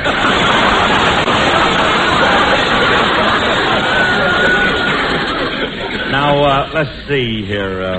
I want to... Daddy, why did Mommy mark that arrow on the cover of the book? The arrow? That's in case I pretend to read. I'll know which end to hold up. Well, I guess we've got everything. I better leave now, honey, so come on and give Daddy a great big kiss. But, Daddy, you promised you'd do something for me before you left. Now, honey, Daddy's late. But, Daddy, you promised. Okay. Ham, hocks, and turnip greens, you and me in New Orleans, and that's what I like about the South. Yeah. Oh, Daddy, you're wonderful. Yeah, I know. Goodbye, baby.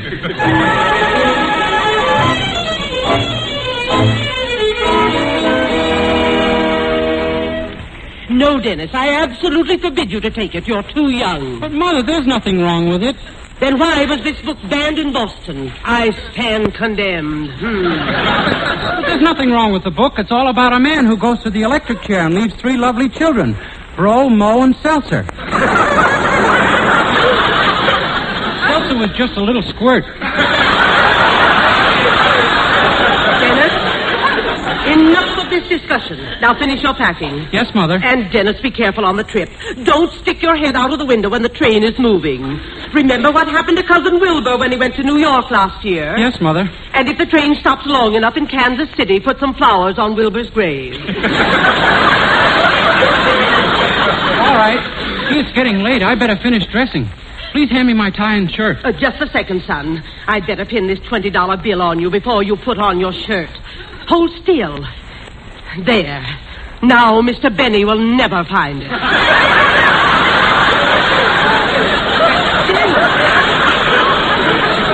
Dennis, what did you just put in your suitcase? Oh, that's my new contract for next year. Oh, I'm sorry you signed up again with Mr. Benny. But why, Mother? After all, Mr. Benny is a big celebrity.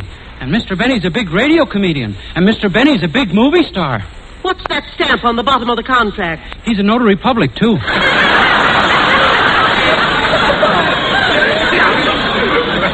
Dennis, are you sure you rehearsed the song you're going to do in Chicago? Oh, yes, Mother. I know it by heart now. Would you like to hear it? Oh, I'd love to, Dennis. I'll accompany you.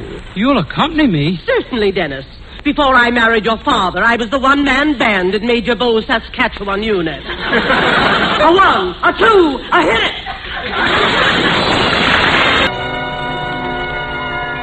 Gosh, darling, I better hurry. Look what time it is. Yes. Are you all packed, dear? Oh, yes, darling, but what are you so sad about? Oh, just think. In one short half hour, I'll be saying goodbye to my dear, sweet, big, fat husband. Now, don't cry, sweetheart. I'm only going to be gone a few weeks. Hello? Hello, Don. Are you all packed? Oh, yes, Jack. See you at the station now. Goodbye. Well, my grips are all packed. How are you going to be gone? About 4 weeks. Then you ought to take some.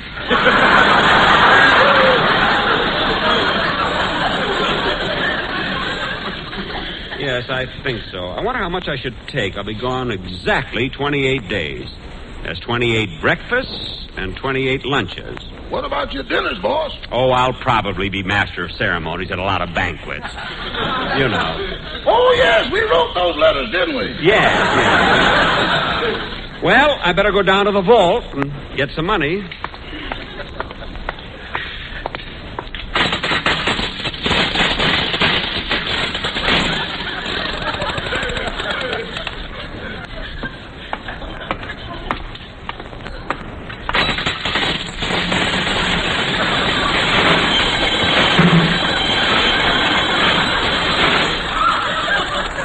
How you feeling, Ed? Oh, fine, now that spring is here.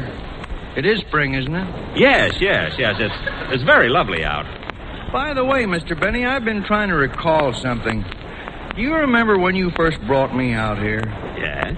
What was the name of that little dusty trail that led up to your house? Dusty Trail? Oh, that's Wilshire Boulevard. I said I'm going to New York. Where? New Amsterdam. Oh.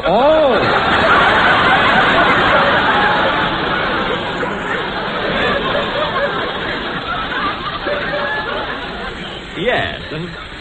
You might not believe this, Mr. Benny, but I had a chance to buy that place for $24.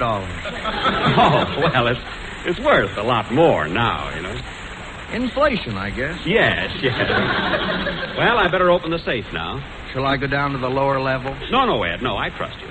Now, let's see. The combination is right to 45, left to 160, back to 15, then left to 110. There.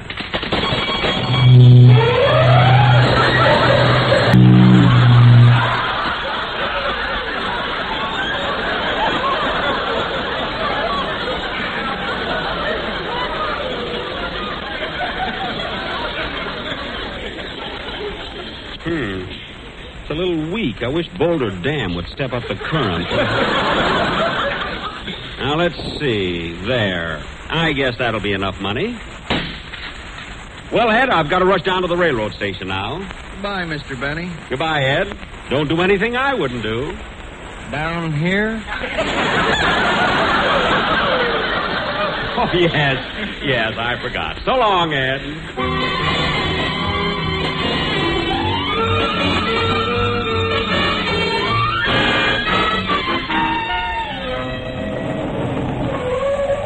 Here you are, folks. Union Station. You go ahead, Mary. I'll catch up with you. Okay. How much is it, driver? $1.65. Here you are, $1.65, and $1 for you. Gee, thanks. Well, here I am. Gee, that was fast, Jack. Did you pay the driver? Yes, Mary. Here's your purse.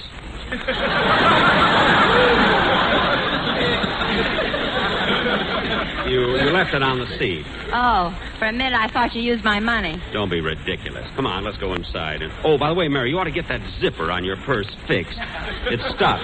It isn't stuck. I had it welded after our last trip. Now you'll have to have it sewed, too. There's a hole in the bottom. Why, Jack Benny, you mean to tell we me... haven't got time now. There's a big fuss over everything. Now, let's see. I wonder where the gang is here. Train leaving on track 5 for Anaheim, Azusa, and Cucamonga. Oh, there they are, Jack. Oh, yes. Attention, please. People stopping at Albuquerque, please have your tickets validated. People stopping at Chicago, please check your baggage all the way through.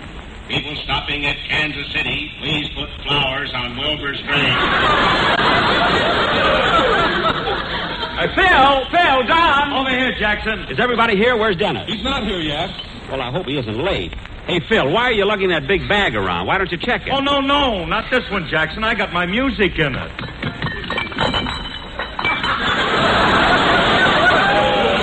Music. Sounds like the concerto from Lost Weekend. Phil, you ought to be ashamed. Now, wait a minute. We're going to be on the train for 4 days. 4 days with nothing to do. You kids can read. Oh, yes, I forgot about that. Attention, all passengers going to Anaheim, Azusa, and Cucamonga. Those going to Anaheim and Cucamonga will take the local. Those going to Azusa will board the Super Chief, walk back to the last car, and get off. You're there.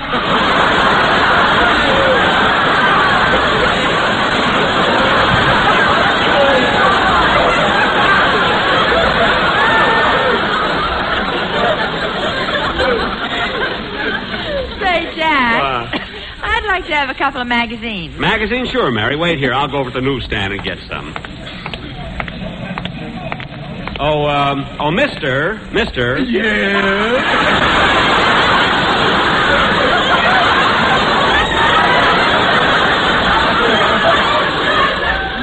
to get some magazines to read on the train. What have you got? We've got Flick, Pick, Peek, Look, Hook, Snook, Judge, Smudge, Fudge, and the Saturday Evening Post.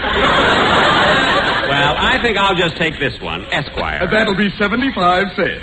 75 cents for Esquire, but everybody else only charges 50 cents. We throw in the scissors and thumbtacks.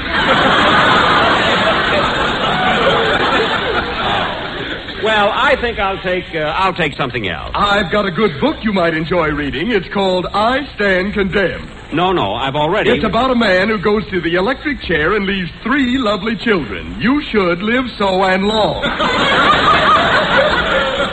I read that. Anyway, I'll take these magazines here. Thank you. Here you are, Mary. What'd you get? Click, Pick, Peek, Look, Hook, Snook, Judge, Smudge, Fudge, and Pravda. Say, Jack, here comes Dennis. Oh, yes. Hello, I thought you were a little late. Hello, Dennis. My mother came down to see me off. Oh, hello, Mrs. Day. Hello. Mr. Benny, once my boy gets on that train, he's your responsibility. I know. And when you get to New York, I want you to take better care of Dennis than you did last time. Don't be taking him to that place called Minsky's. Minsky's?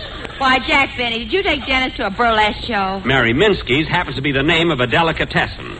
Isn't that right, Dennis? Yes, sir. See? Oh, Mr. Benny. Yeah? Remember that third salami from the end?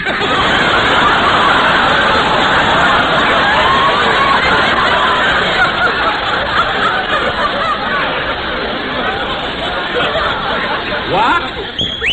Dennis! The chief leaving for Kansas City, Chicago, and New Amsterdam will be ready in 10 minutes. Oh, gosh, Jack, that's... On track 7, the chief leaving for Kansas City, Chicago in the middle, and New York's the last stop.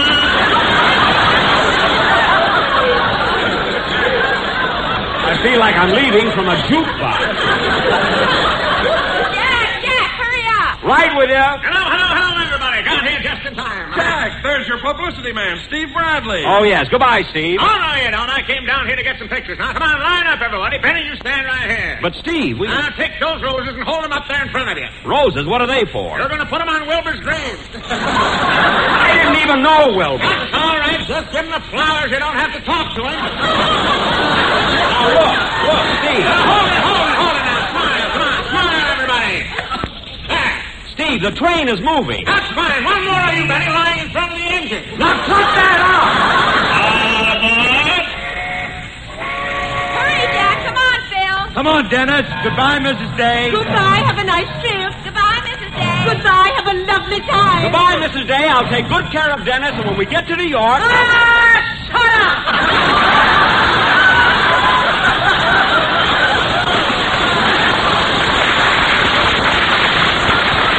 Go be nice to people. Isn't that awful? Hurry, Jack. The train's moving. Okay, Don. I'm on.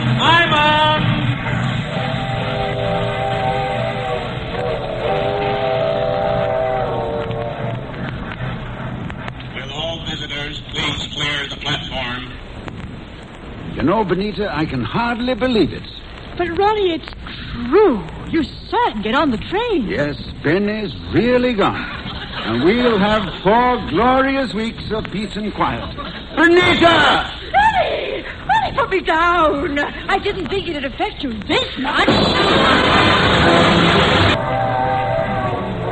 Well, Mary, next Sunday we'll be broadcasting from Chicago and the following 2 weeks from New York. Jack, when we get to Chicago, are you going to visit Waukegan? Yes, I have to, Mary. They begged me to come.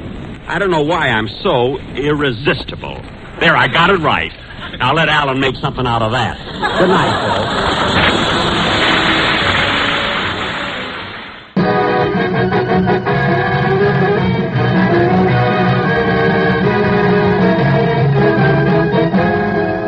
From the Civic Opera House in Chicago, Illinois, the Lucky Strike program starring Jack Benny with Mary Livingston, Phil Harris, Dennis Day, Rochester, and yours truly, Don Wilson. And now, ladies and gentlemen, from Chicago, which is just a stone's throw from Waukegan, we bring you something that was thrown back, and here he is, Jack Benny. Thank you. Hello again, this is Jack Benny talking, and Don, I'm very proud of this turnout here in Chicago.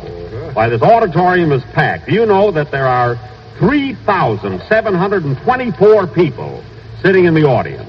3,724 people? How do you know? I counted them as they came through the door. I forgot the tickets were free. But that's all right. I'll get them at the soda fountain. Yeah? Leave it to me. Well, Jack, since we're broadcasting so close to Waukegan, I presume your father is in the audience? Yes, he is, Don. He just got back from a trip to Florida, Havana, and Bermuda. Oh, I thought your father spent most of his time at home. And he used to, Don, but since he won the I Can't Stand Jack Benny contest, he's traveling. He's been all over, you know. Now, wait a minute, Jack. I thought according to the rules, your relatives weren't allowed to enter the I Can't Stand Jack Benny competition. Don, when he heard about the contest, he disowned me. So it was perfectly legal. Jack, I'll bet you didn't get many contest letters from the people in Chicago. They seem to like you here. They certainly do, Don. Did you see that reception I got at the station? Why, they tore the shirt right off of me. Of course, I don't blame them. After all, it isn't very often they get to see two movie stars at the same time. Two movie stars? Yeah, I have a picture of Charles Boyer tattooed on my chest. You have? Oh, I don't believe it. Open your shirt. All right. There. Well, sure enough, Charles Boyer. Jack, what's the idea? It's a little trick I use for close-ups, you see. When I raise my arms, he smiles.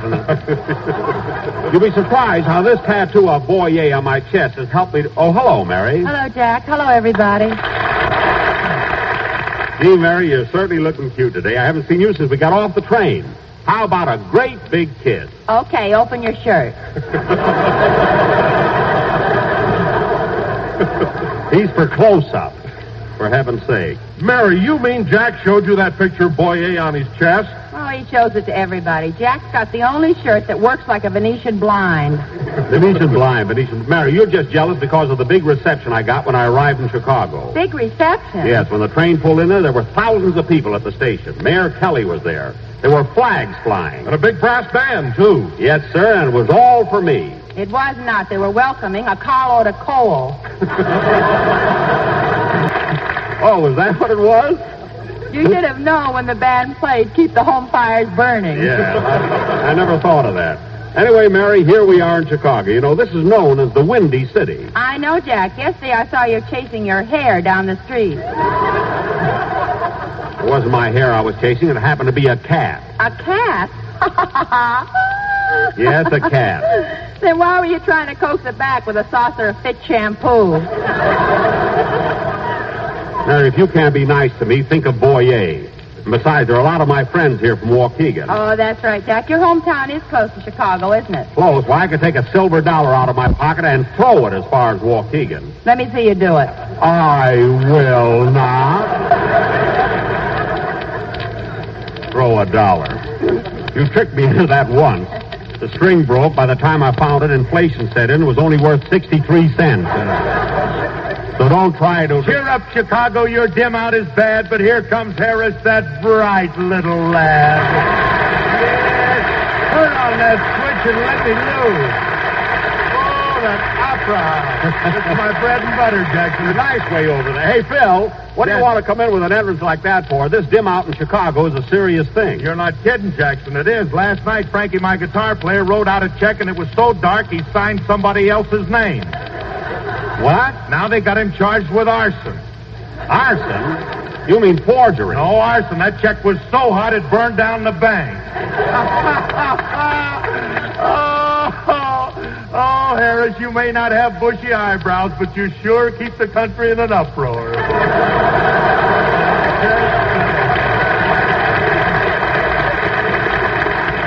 Oh, fine.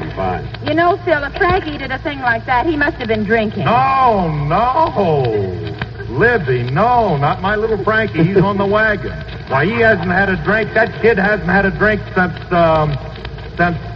when? Wait a minute, I'm looking at my watch. That's what I thought. Phil, forget about Frankie. After all, we came to Chicago to do a show, so let's do it. Yeah, good old Chicago. This is a great town, Jackson, but it's a little windy, isn't it? Well, of course, that's why they call it the Windy City. Yeah. Say, Jackson, what was that I saw you chasing yesterday? Oh, that was a cat. Then how come when you caught it, you shook it out and put it on your head? I didn't put it on my head. It jumped up there. Then why did it have bangs? Because it jumped on backwards. It happened to anybody. And, Mary, if I were you, I wouldn't be so smart just because we're away from home. You know, Marshall Field is not unlike the May Company.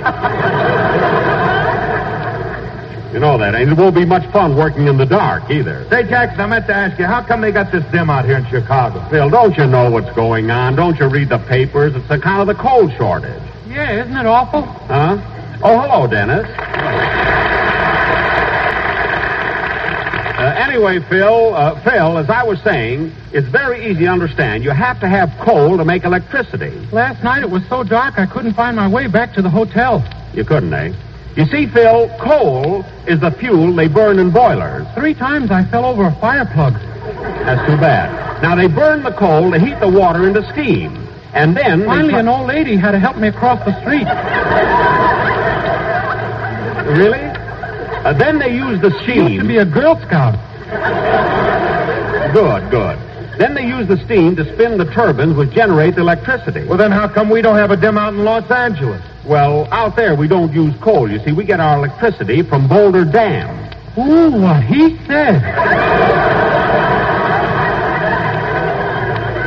Dennis, Boulder Dam is a place... He said it again! Oh, look, Dennis, I'm trying to explain something to Phil. Will you just be quiet until it's time for your song? Okay, but I don't know if I'll be able to sing good. I'm tired. Tired? Yeah, I had an awful time on the train. It's tough trying to sleep between Mr. Harris and his guitar player. Oh, you mean it's too crowded? No, they kept setting the bottle on my stomach.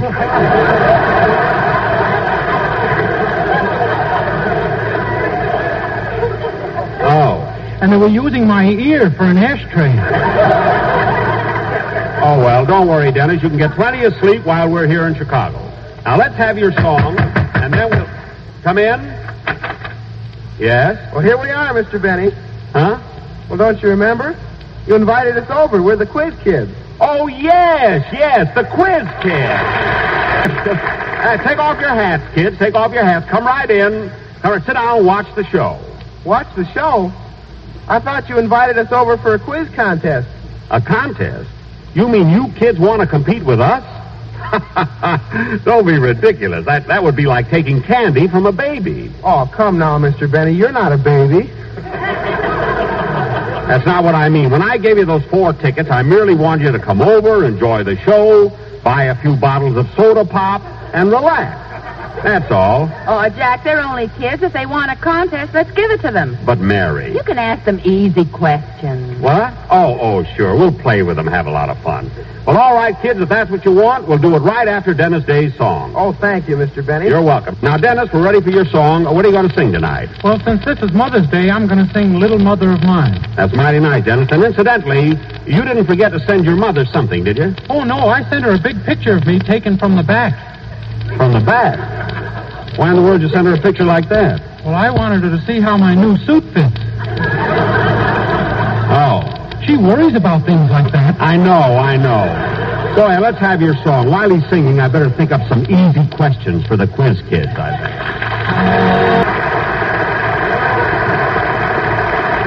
Well, ladies and gentlemen, for our feature attraction, we're going to have a contest between the Lucky Strike Kids and the Quiz Kids.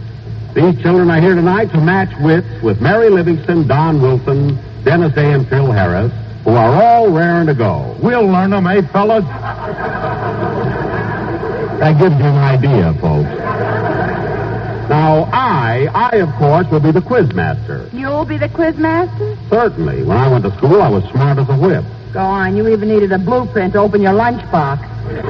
Oh, stop, will you? Now, come on, let's get started with our questions. First, Hold it a minute. Hello? Hello, Mr. Benny. This is Rochester.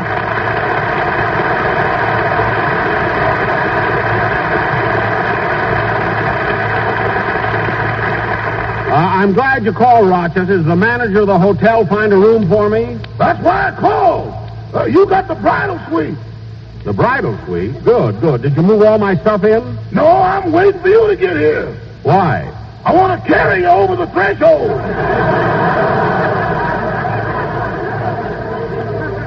Oh, stop being silly and get my clothes unpacked. I can't do that, boss, until I shovel the rice out of the room. Shovel the rice out? Who had that bridal suite before me? Tommy Manville. How do you know? There's a lawyer and a minister still sitting here. Oh, well, hurry up and get that room cleaned up. Okay, but it'll take hours and hours. Oh, Rochester, there couldn't be that much rice there. There couldn't. When I sit down in the middle of the room, I look like a raisin. Never mind that. Never mind. Unpack my clothes and lay out a clean shirt. I'm going to the Chez Paris tonight. Okay, I'll give you the one with the cellophane front so Charles Boyer can see the floor show. Good. Goodbye, Rochester. Goodbye. Oh, say, Rochester, did you do what I told you about the candles? You know, there's a dim out here. Yes, sir. I went to the store and bought 85 of them. 85 candles? How'd you get that many? When I told the man they were for you, he just handed them over and said, "Tell Mr. Benny happy birthday."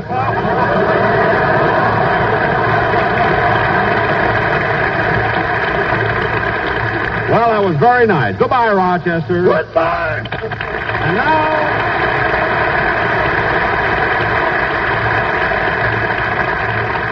And now, ladies and gentlemen, we're all set for the battle of wits. The Quiz Kids versus the Benny Kids. And may the best team win. You mean may the better team win? Yes. Better. I used to know that when I went to school, too. All right, let's go. And now I'll call the roll. First, the Quiz Kids. I'm Harvey. I'm Harvey Bennett Fishman. I'm 15 years old, and I'm a junior at the South Shore High School. Now, Joel. I'm Joel Kupperman. I'm 9 years old, and I am in 5A in the Bolton Public School. Oh, yes, you're the little fellow who's so clever in mathematics. Tell me, Joel, if an egg costs 5 cents, how much would a 3-egg omelet cost? 15 cents. That's right. He's never been to the Chez Paris. Mary, you mean they charge more there? Boyer's going to bed early tonight. He is not. We can always go out for a walk. Now, Ruthie. I'm Ruthie Duskin. I'm 11 years old, and I'm in the 8th grade at the University of Chicago Laboratory School. Cute, isn't she? Now, Richard. Richard? I am Richard Leixler. I'm 6 years old, and I am in 1A at the Shakespeare Public School. 6 years old. Gosh, it seems like... I wish you could see him, folks, the listeners. Gosh, it seems like only yesterday that I was 6. Gee, Mr. Benny, that must have been about 30 years ago. 31, Richard, 31. Have a bottle of pop on me. And now for the Benny kids. Philip? I'm Philip Harris. I live in Encino, California, and 3 nights a week I attend the Hollywood Recreation Pool Room. What do you specialize in, Philip? The 4-ball in the side pocket. Very good, very good. And now, Mary. I am Mary Livingston. I live in Beverly Hills, and I graduated from the May Company. Oh, that's a lovely place. What did you learn there? If you've worn the stockings, madam, you cannot exchange them. Very good. Isn't she bright? Now, Donald. I am Donald Wilson. I'm 6 years old, and I weigh 243 pounds. He's the cutest one of all. What is your ambition, Donald? I haven't any. That's why I'm so fat. I thought so. Sit down, but easy. Now, Dennis. I am Dennis. Dennis Day. Dennis Day. How old are you, Dennis? I'll be 1 in December.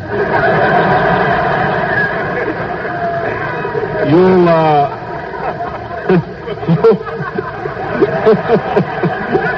Wait a minute. You'll be 1? Yes, my mother's raffling me off.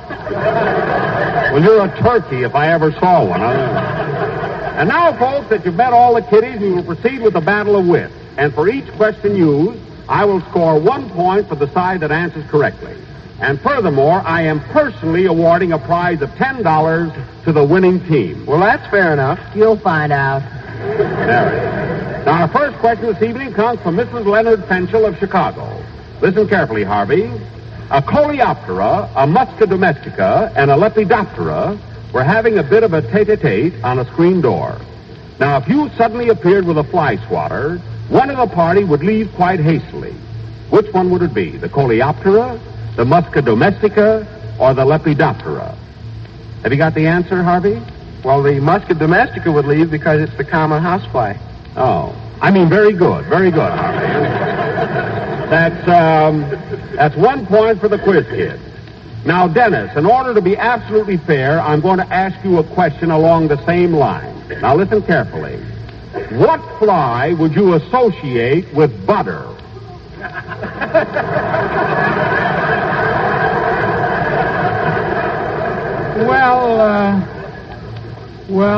That might be a little tough, so I'll put it this way. Butter is associated with what fly? The butterfly. Ruthie, I didn't ask you. Dennis, you didn't hear that answer, did you? No, I've got ashes in my ear. Oh. Mary Livingston. The butterfly. Correct. And there's a point for the Benny kids. Both sides are even. Wait a minute, Mr. Benny. Sorry, Harvey, but we won on a technicality. Now, let's see. Oh, brother, wait till you get on their show. Mary, please. Now, here's a problem of mathematics sent in by Clifford Gordon, 10th Street, Waukegan, Illinois. Well, gee, Mr. Benny, if it's a problem in mathematics, just ask Joel Kupperman. Oh. I have another question. From Julia Sinekin, Waukegan, Illinois. I think you can answer this, Ruthie. I'm ready, Mr. Benny. Now, this problem is in the field of ichthyology. Ichthyology? What's that? How do I know?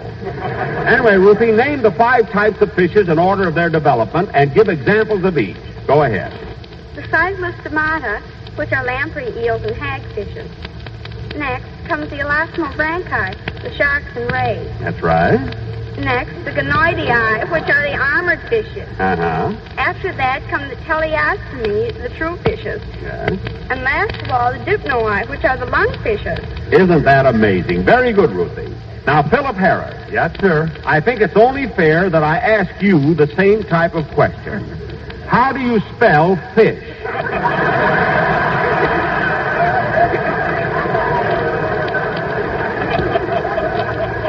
Come on, Philip, go ahead. How do you spell fish? F-I-S-C-H. That's right. That's right, Joe Fish. I know him well. That's 2 points for the quiz kids and 2 points for the Benny kids. Now, Richard, here's a problem in mathematics that comes from Dave Wolf of Chicago. Well, Mr. Benny, if it's a problem in mathematics, why don't you ask Joel Kupperman? Harvey, don't tell me how to run my contest. I'm going to ask Richard. Now, Richard, 2 men who earn $450 and $150 a month, respectively, decide to build a house and divide the cost in proportion to their incomes. Each of these 2 men has 3 sons who help with the work, but they cannot work full time. One works every day, the second every other day, the third every third day, and so on. Are you following, Richard? Yes, are you?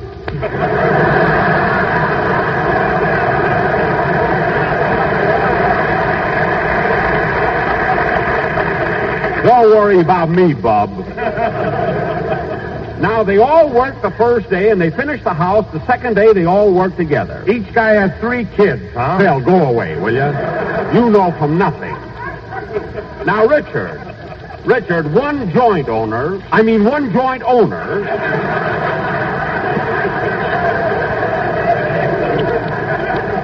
has to pay $1,500 more than the other. How much did the house cost, and how long did it take to build it? Well, Dennis, I see you got your hand up. What is the answer? Butterfly.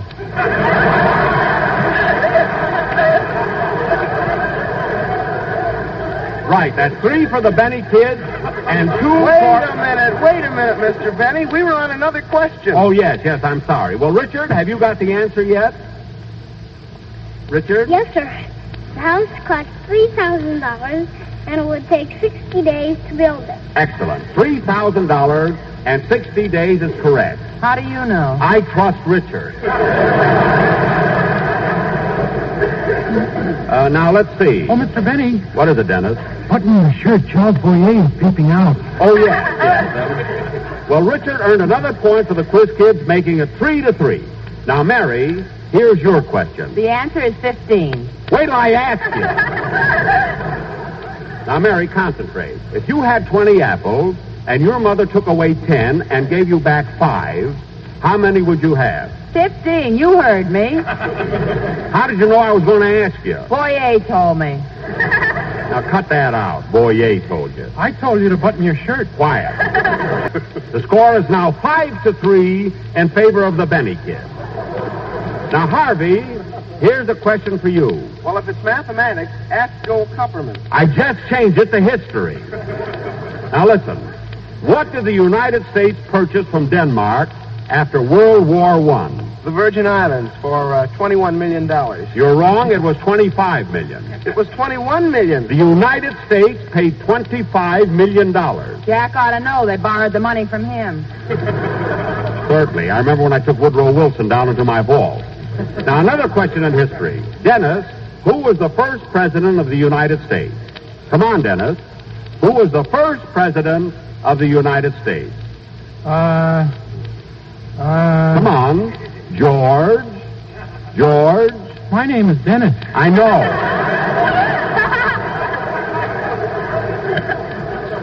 Now, who was the first president of the United States? He was the father of our country.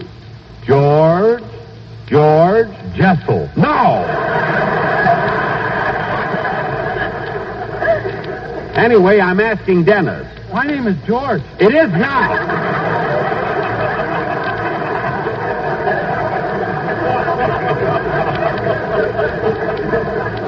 All right, Phil, I'll ask you. Who was the first president of the United States? George. What do women do on Monday? Washing? That's right, George. Washing. There. What am I sticking out at you? Your tongue. Correct. George Washington. The score is 6-3 in favor of the Benny kids. We win, and the $10 bill goes to me. Wait a minute. This is a frame-up. Frame-up? These questions were on the up and up. Well, you were cheating. Oh, yeah? Well, it's a good thing Richard didn't say that. Believe me. Oh, come on, kids. Let's go. Let's get out of here. Wait a minute. How do you like that? A bunch of sore losers. Play, genius. This is NBC, the National Broadcasting Company.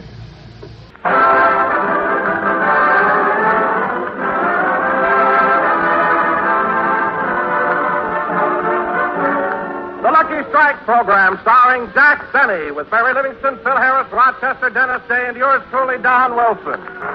From New York City, that body of land that was purchased from the Indians for $24, we bring you a man who could have gotten it for $22.50. And here he is, Jack Benny.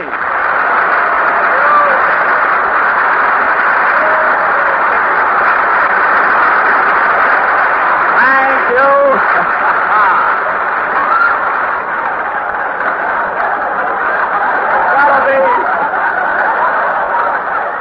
It's going to be hard to work and look at that face over there. Thank you. Hello again. This is Jack Benny talking. And, Don, I can't tell you how thrilled I am being in New York. Oh, I know just how you feel, Jack. In fact, the moment we arrived in town and I saw the reception we got, my chest swelled out with pride. Don, from where I stand, your stomach is even prouder than your chest. But there's something about this city that's different. No matter how many times you come to New York, you get a feeling of expansion, of growth. The trees look taller. The buildings look taller. Even the mayor looks taller.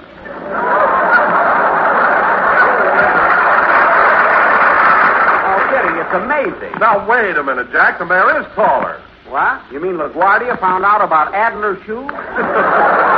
No, Jack, no. LaGuardia isn't mayor anymore. New York has a new one now. Oh, really? No, O'Dwyer. Don. Oh, wait. Let's not steal jokes from Danny Kaye. You know, I've got 4 writers. Oh, really? No O'Para, no Balzer, O'Tackleberry, and O'Joseph. Now, where were we? Well, I was just telling you that O'Dwyer is a lot taller than LaGuardia. Well, maybe he is down, but after he chases fire engines for 12 years, his legs will be worn down, too, believe me. So you never can tell. Oh, hello, Mary. Hello, Jack. Hello, everybody.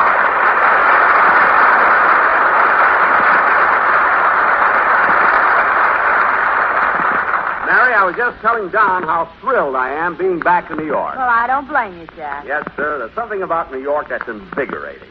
Why, the minute I got off the train at the station, I felt stronger. Is that why you put on a red cap and carried your own bag? I just did that for a laugh. A laugh? And how come you went back and carried somebody else's bag? When I get a laugh, I'm not letting it go, sister. And anyway, those other bags belong to a very important man. Oh, really? No, O'Dwyer, and shut up. Say, Mary, have you been having any fun in New York? But I've been spending most of my time in New Jersey visiting my mother. Oh, yes, your mother. How is the William Bendix of Plainfield?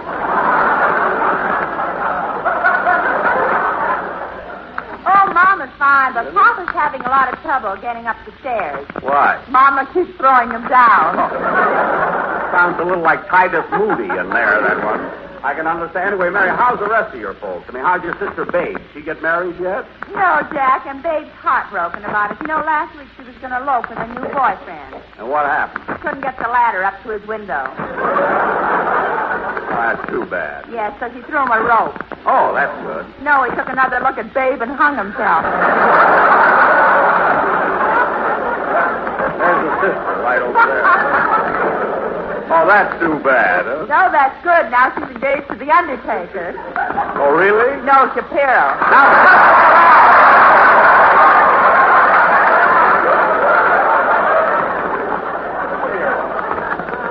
I merely asked you how your folks are. You make a whole mishmash out of it. Yes, and the people who tuned in late didn't miss much. Every time we come to New York, you... Hey, Mr. Benny, I'd like to have you meet a friend of mine. Oh, hello, Dennis. Hello.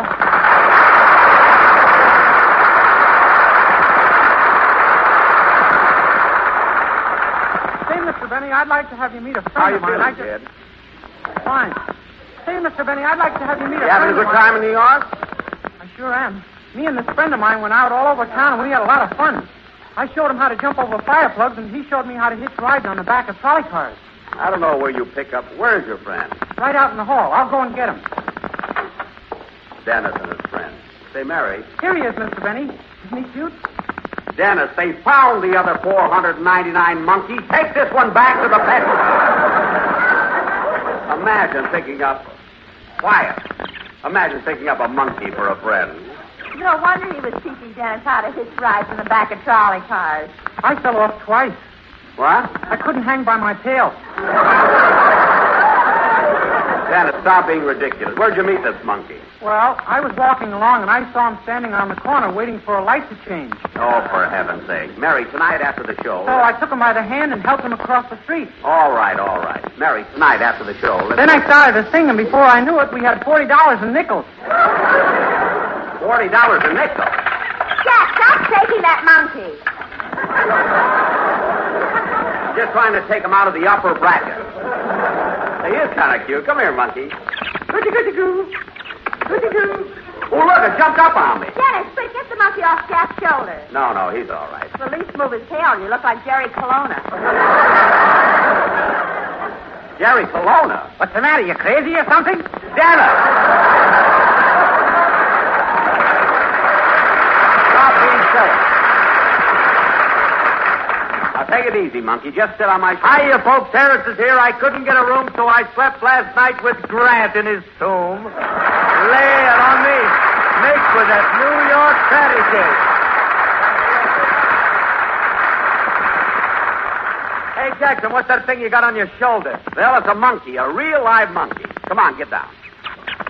Well, what do you know? Where'd you get it, Jackson? It isn't mine. Dennis picked it up last night. Isn't that silly? I don't know. It looks better than what you picked up the night before. Oh, yeah? She was a pretty classy dame. Yeah. Say, were those her legs or were stockings filled with walnuts? Bill, one more crack like that and you're going back to California. When's the train leaving? I don't know. I'll call Truman and find out.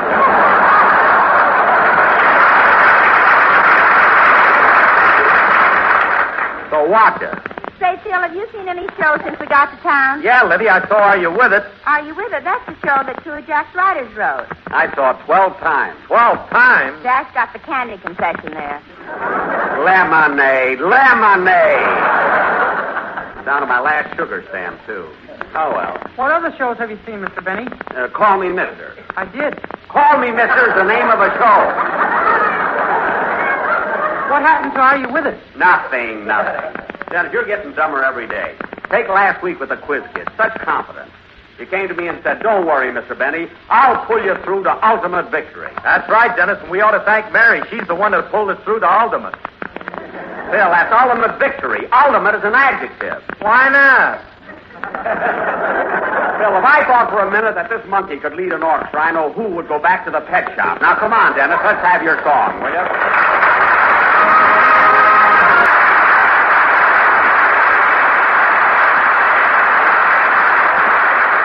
Was We'll Gather Lilacs, sung by Dennis Day, accompanied by Phil Harris's orchestra, which was conducted by Dennis Day's friend who used his tail for a baton. And very good. And now, you're welcome. And now, folks... If my mother knew I was doing this, she'd kill me.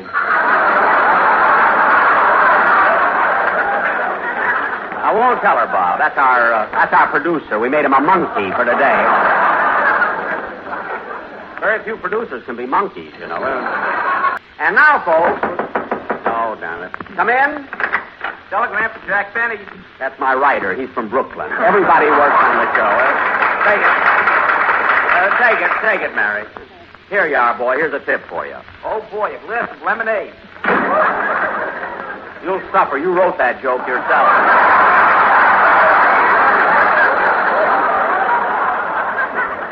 I just happen to have one in my pocket, the lemonade. I'm going back to that. Who's the telegram from, Mary? Fred Allen. Fred Allen? What does it say? Dear Jack, I am expecting you as a guest on my program next Sunday. I'm sure you'll be there, as I haven't had any luck all season.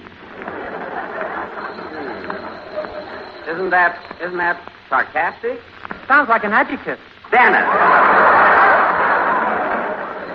But imagine the nerve of Allen after he came over to my hotel and pleaded with me, begged me, even offered me money to be a guest on his show.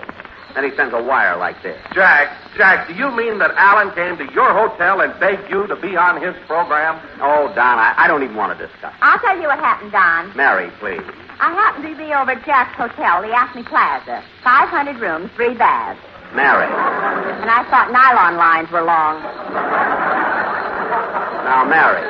When I got into the hotel lobby, the elevator wasn't working, so I had to walk down 4 flights of stairs to get to Jack's room. Mary, they're not interested in this thing. Anyway, I got through talking to Jack and was just about to leave.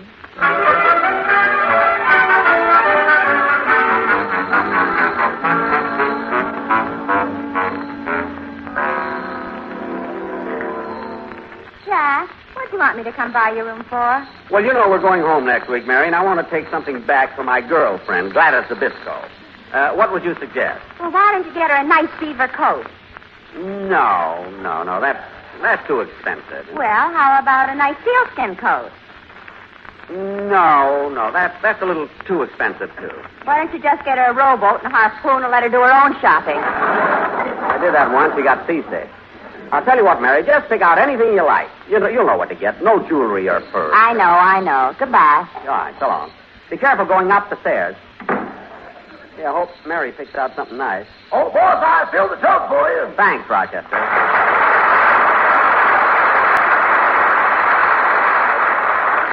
Rochester, have you got everything ready for my bath? Yes, sir. Towel, soap, talcum powder, bath mat, bath robe, bath salts, and your 2 little celluloid ducks. Fine. And, Rochester, I didn't think it was a bit funny last Saturday night when you put tacks in the bottom of the bathtub. Those were bath salts. They haven't disintegrated yet. Disintegrated? That's a verb. Oh. Well, they were sharp as an adjective.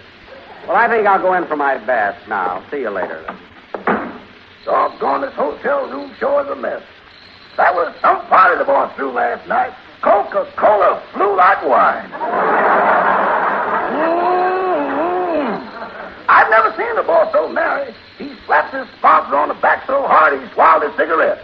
Lucky Strike, that is. And when Mr. Benny got up and told that story about the octopus, I thought I wonder who that can be. Come in. Hello, Rochester. Is Mr. Benny in? Well, Mr. Allen.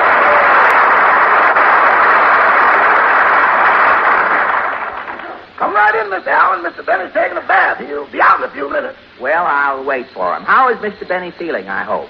Pretty good. That is considering the big party he threw last night. Mr. Benny threw a party? Gad, the atomic bomb, and now this. What was Gromiko's reaction, Rochester? Tell me, was the party a success? Yeah, what a soiree. There were sandwiches, music, and dancing. Well, it's a soiree. That's a conjunction, isn't it? Well, it sounds as though everybody had a good time. Yeah, Mr. Benny enjoyed himself so much he said next time he might invite girls. Oh, it was a stag party. Up until 11 o'clock, then the night maid came on. Well, that's Benny, the chambermaid's pin-up boy.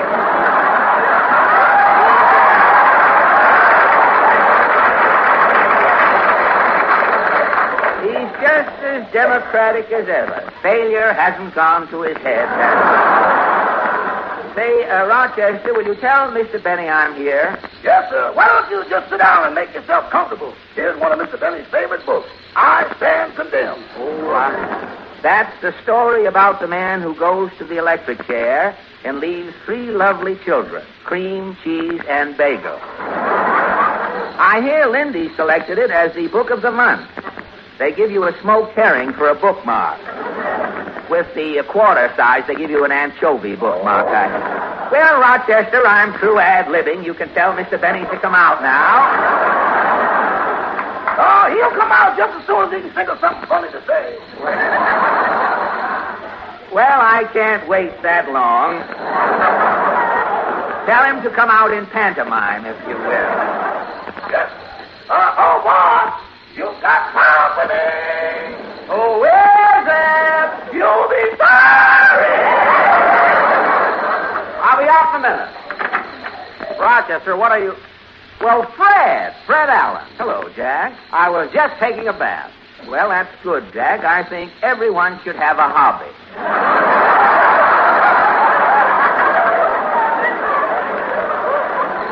Yes, you want to know something, Fred? Those pens do write underwater. I found that. Boss, you better put your robe on. You'll catch cold with just that towel around you. Oh, I'll be all right. Gosh, Jack, you've gotten sort of fat, haven't you? Don't be funny. Your hips have jowls, I notice. Well, honestly, Fred, you haven't changed a bit. Same hair, same forehead, same eyebrows, same eyes. Fred, lift those bags a little. I want to see your teeth. Put on your red cap and lift them yourself. I will not. Fred, what's the reason for this friendly visit? Well, Jack, hang on to your towel. I've come to ask you to be a guest on my radio program. Oh. Well, gee, Fred, I'd love to be a guest on your show, but I can't. I already have a date for Wednesday night. For Wednesday night? Yes. For your information, Mr. B, I do my broadcast on Sunday night right after yours. And when the wind is from the opposite direction, I must say I don't mind it at all. What did you say? If you'll take that celluloid duck out of your ear, you'd hear me. Oh. Well, Fred, give me the details about going on your program. Well, Jack, I thought as long as you were here in town, you might like to appear on my show. Get in off of the street for a little while someday. Well, listen, if you're going to ad-lib, do it on your own show where you need it. You can use it, too, don't forget it. You could have used me 10 minutes ago. I was listening. Really? If we keep on much longer, McCarthy will be on, make a monkey out of both of us. That's 1/8, that is. You know? Of course, about coming on the show, I'm willing to pay you. Pay me? Yes. Stop trembling and pick up your towel. Oh. Well, look, Fred. Fred, as long as this is a business proposition, let's discuss it. Sit down here, have a cigarette. Thank you. Have a tea bag.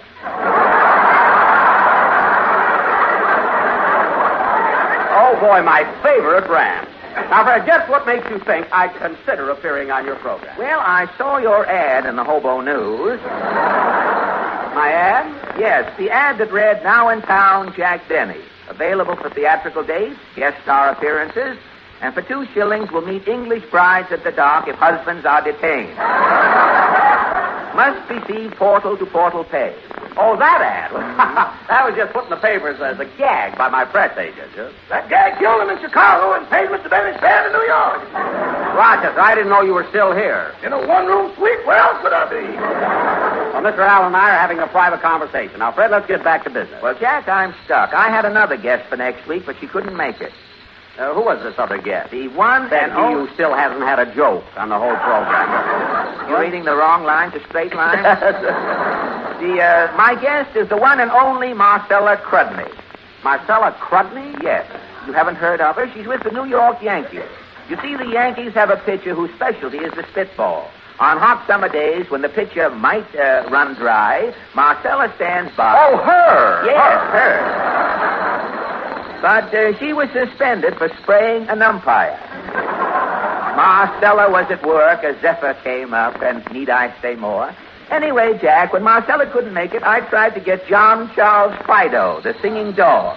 But he had laryngitis. I see. So you finally got down to me. Down is right. Why in the world did you ever take a hotel room that's so far underground as this? Oh, Fred, my room isn't so far underground. It isn't. I came into the lobby and got the bends. And then I kept walking downstairs until I was stopped by John L. Lewis. Mr. Lewis put a lamp on my head and said it's okay for 2 weeks.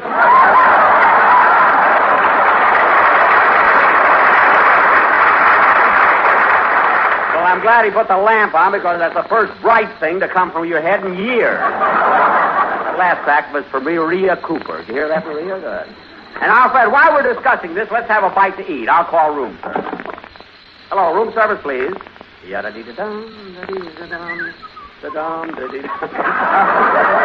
Hello, room service? Please send down 2 Acme Plaza special dinners. Right away, please. Thank you. Now, Fred, look, why can't I appear on your program this Sunday night instead of next? Well, I'm sorry, Jack, but I have my guest star for this week. He's your band leader. You mean Phil Harris, Shoe-Fly Pie, and Apple Pan Rowdy? Yes, you see, Jack, around this time of the year, Maestro Al Goodman begins to worry about his options. So I thought I'd bring Harris over tonight and give Mr. Goodman confidence. I see, but I better warn you about rehearsing. Phil. He'll have to memorize his script. You mean Mr. Harris can't read? Only the labels on bottles. When he graduated from school, everybody else got diplomas. He got a sheepskin corkscrew. Well, look, Jack. Don't stop me, I'm rolling. Or I thought I was when we rolled it. Now go ahead. Rolling? How can a square roll? And thanks for the lemonade, too. Well, Jack, I've got to run along now. I'll see you on my program next Sunday. Wait a minute. We haven't discussed money. How much are you going to pay me? Well, now, let's see. The union scale for the average radio actor is $67.50. What? However, you're the star of your own radio program. That would bring it up to $69.75. Now, look. Of course, you're from California, and you're not as well known here in the East. That brings it down to $68. Wait a minute. You've forgotten I'm in pictures. Oh, yes. That brings it down to $47.60. Now, Fred. We'll have to hire 3 people to start your applause. I'll furnish them. And the guy that yells, "You'll be sorry," gets $15. Now, Fred, I'm not going... You better think fast, Benny. That singing dog just had pups, and I can get a quartet of Cocker Spaniels for nothing. Okay, I'll take it. I'll be on your program next week. Not so loud. I don't want to lose my listeners. You lost the line already. Why, you delicatessen Taranti, you've got less listeners than the Siamese twins with one of them out of town. What are you talking about? I've got more listeners than you have hair in your bureau drawer. Why, you nasal nitwit, I wouldn't work on your program if it was the last... $25, take it or leave it. What time is rehearsal? 2 o'clock Sunday, and goodbye.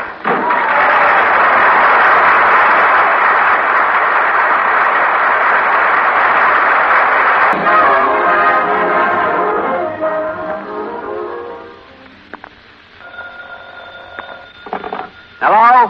Say, boss, will you need me during the evenings next week? I don't think so. Why? I got a chance to do a little extra work at the Zanzibar nightclub starting Tuesday. Oh, the Zanzibar. You signed that contract, huh? Uh-huh. Did you speak to them like I told you to? Yeah, but I'm sorry, boss. They want me to work alone.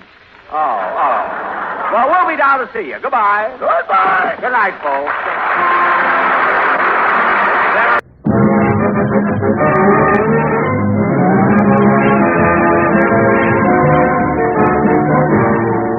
The Lucky Strike program starring Jack Benny with Barry Livingston, Phil Harris, Rochester, Dennis Day, and yours truly, Don Wilson.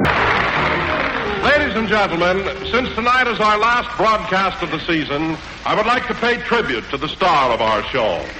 15 years ago, a kind and gracious young man started his radio career at the tender age of 37. I was awfully tender.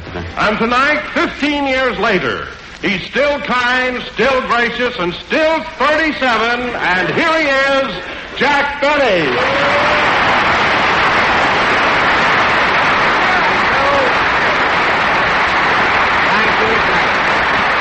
Thank you. Hello again. This is Jack Benny talking. And Don, that was a very silly statement to make. If I was 37 and that was 15 years ago, today I'd be 49. You mean 52? I can get it wholesale. Anyway, for your information, Don, when I started in radio 15 years ago, I was 22. What are you talking about? I knew you then and you had gray hair. Don, I was born with gray hair. I was worried about the doctor bill. I'm glad I didn't pay him slapping me when my back was turned.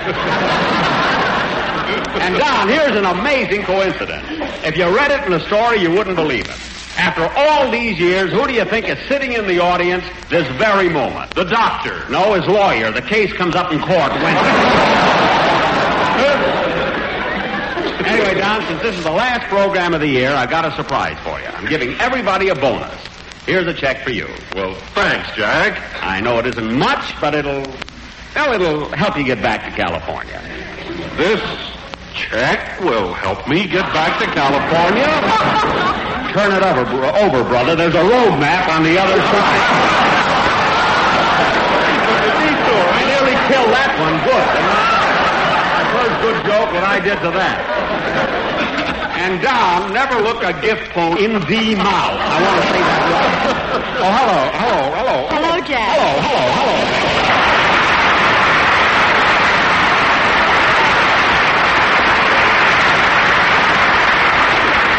It's the last program. Let's go nuts all together.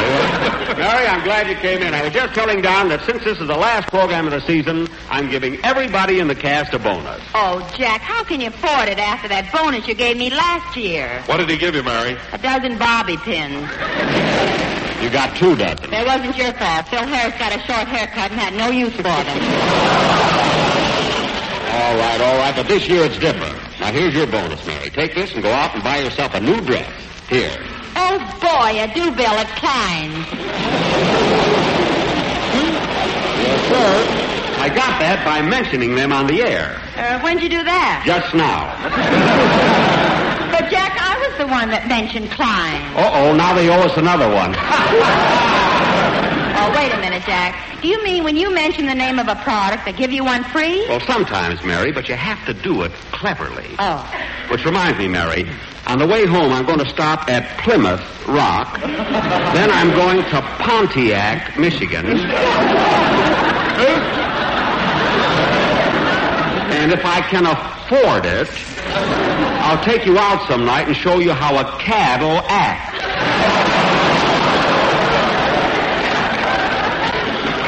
Well, you certainly packered them all in.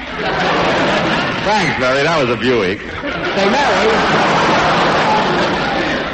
Mary, where are you going to spend your vacation this summer? Inside of a Longines watch. I can go along with a plug. Just be happy with your dress. But I'm not kidding, Mary. Where are you going to spend your vacation? In Grand Central Station. I like peace and quiet. That joke was written 3 o'clock yesterday. It's amazing what 24 hours can do to a gag, isn't it? Oh, hello, Dennis. Hello.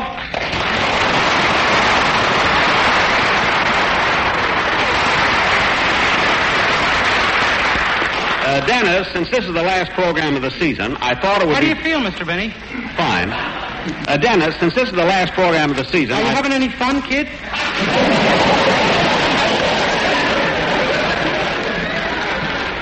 A little. Dennis, since this is the last program... What day are you going home, Mr. Benny? Wednesday. Dennis, since this is the last program... How about a bonus? That's what I'm trying to tell you. I'm giving every member of my cast a bonus. Oh, am I a member? Certainly. Is that why you make me pay dues?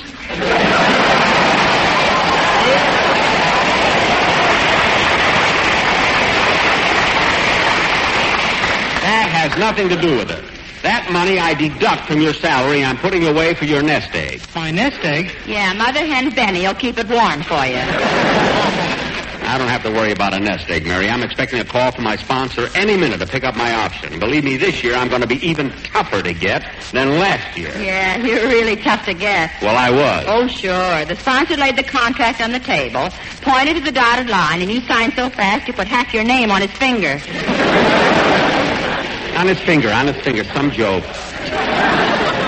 Now, let's get on with it. Say, Mr. Benny, how about my bonus? Oh, yes, Oh, wait a minute. I just happened to think of it. I gave you your bonus yesterday. Oh, yes, I forgot. Thanks very much. You're welcome. What'd you get, Dennis? A dress at Klein's.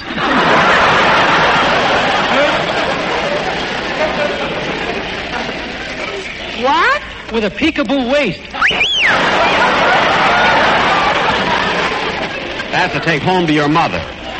And another thing, kid, I got a surprise for you. I may be able to give you a car. A car? Yeah, a few minutes ago I mentioned the name of a lot of automobiles, the names, and naturally they'll all send me one. Gee, that won't work, Mr. Benny. I tried it once. I mentioned Mercury. And what happened? They sent me a thermometer. Oh. So I took my temperature. It was 106. What? Boy, was I burned up.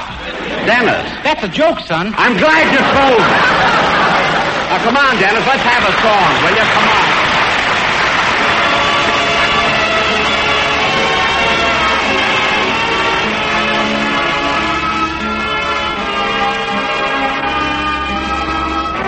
They say that falling in love. They say it's wonderful from Annie Get Your Gun, sung by Dennis Day. Very good, kid, and I'm happy to know that you're going to be with me next season. Mr. Benny, you tricked me into signing my contract. Tricked you? Dennis, your new contract calls for $38 a week. And that's what I'm going to pay you, $38 a week. So how did I trick you? When you held me upside down, it looked like 83. Oh, stop. Why, Jack, that's the silliest thing I ever heard of. If you wanted to trick Dennis, why didn't you hold the contract upside down? With all the pages it had, Dennis was lighter. So let's... All right, folks, you can drive that clear. Because Harris is sure to be back next year. I'll be here. Lay that applause on it. Lay it right on it. That's it. That's it. Give me enough to run me through the summer, you know. Hey, Phil, I heard that. You don't have to worry about the summer. I'm giving you and every member of the cast a bonus. Look, Jackson, I know all about your bonuses. If you really want to do something, just give me a little raise in salary. A raise in salary? Phil, you're the only man in the country that can't strike because you know you're overpaid now. And you can take that miner's lamp off your head. You're not fooling anybody. If I gave you a raise, I know what you'd do with it. Now, look, you're wrong this time, Jackson. I'm on the wagon. You're on the wagon? The trains weren't running. I had to get on something. Oh. Look, Jackson, I haven't had a drink since we've been in New York. What are you talking about? I saw you in a bar last night. You ordered a double scotch. That was to dip my tie in. Dip your tie in? I can quit drinking the stuff, but I'm not going to stop smelling it. I should have known. When you get undressed at night, you hang your clothes in the closet, put your tie in the chandelier. Hey, Phil, let me look at that tie. Is it pure silk? No, it's a blend. Now cut that out! Imagine dipping your tie in scotch. Yes, sir. I'm the only guy in town with a wet cravat. Oh, Harris, when you leave New York, they're going to hang all the comedians at half-mast. The one they should hang, they won't. People, now you know why I need a vacation. Oh, my goodness, I nearly forgot. Don, hand me that glass of water, please. I want to take this pill. Oh, here you are. Thanks. Jack, what was that pill you just took? Well, after our show tonight, I have to go over and appear on Fred Allen's program. But what was it? Benzedrine. I want to keep awake. You're better off asleep. I wouldn't have to look at those bags under his eyes. Allen's got the only face I ever saw with patch pockets.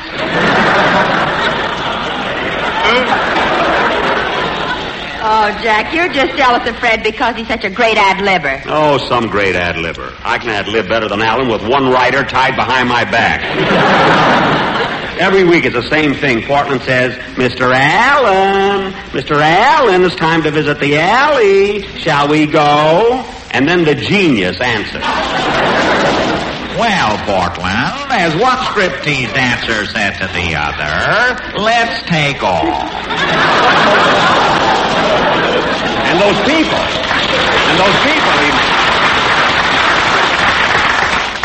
people he meets down there, that Titus Moody. Howdy, Bub. Dennis.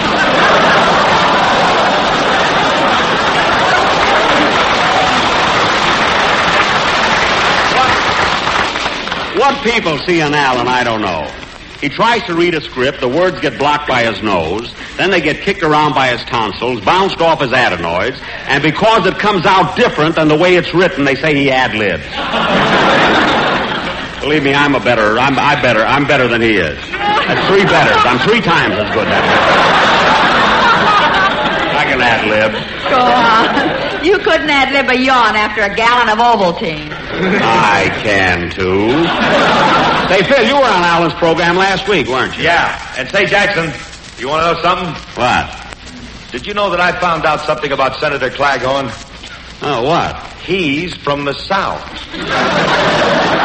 No. So help me, Petrillo.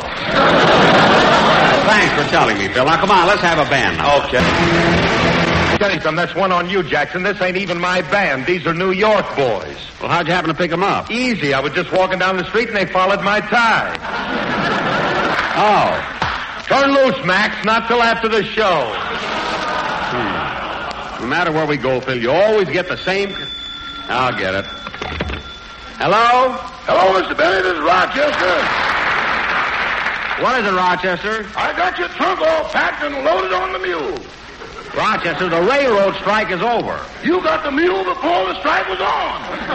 Well, I'm taking the train. I'm kind of sorry you're not going back with me, but I'm glad you got that nice job at the Zanzibar Cafe. Oh, thanks for letting me take it, boss. But ain't I the one that's supposed to get the 90%? Yes, but I'm keeping it for you for a nest egg. Well, push the hen off. I'm hungry. It'll be safe for me, Rochester. Don't worry. And do a good job at the Zanzibar. I will. And before I hang up, boss, I want to thank you and the cast for coming over Tuesday night. The audience sure laughed when you got up and told those jokes. Yeah. And Rochester, I'll bet nobody there dreamed I'd get up and play the violin. Obviously, the place was full. I don't know about that. They liked it. By the way, boss, how did you like that routine I did about you and Mr. Allen? Well, I couldn't hear all of it. There was some guy under our table making a lot of noise. Oh, him. That was the plumber Mr. Harris hired. What? He was laying a pipeline to the bar. A pipeline? Big inch yet. Well, that was ridiculous. By the way, Rochester, why don't you sing that song, Accentuate the Positive? I always liked the way you did that. I did sing it. You just didn't hear me. That was when you were arguing with the waiter about the check. I wasn't arguing with him. He charged me too much for the beer, and I was just pointing out his mistake. That was no mistake. In a nightclub, you don't get a nickel back on the bottle.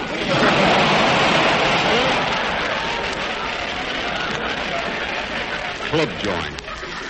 Anyway, Roger, you go on and have a good time here, and I'll see you when you get home. And by the way, I have a little bonus for you.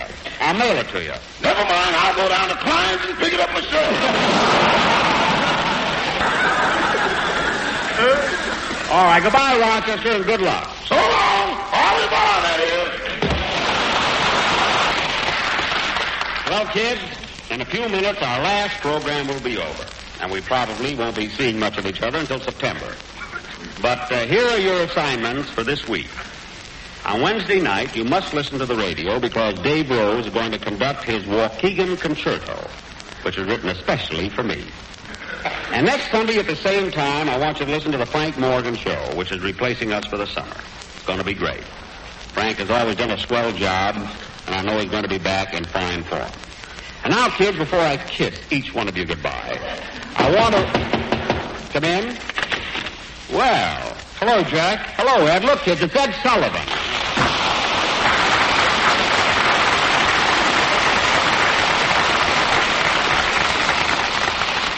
Ed, it was nice of you to drop in on my last program. You know the gang, Mary, Don, Dennis, and Phil. Hello, nice to see you. Yes, Jack, I've met them all except Phil. Yeah, we ain't never had the pleasure. Well, I'll remedy that. Phil, I'd like you to meet Ed Sullivan. Ed is the famous columnist. Well, hello, Ed. When'd you leave Moscow? I said columnist.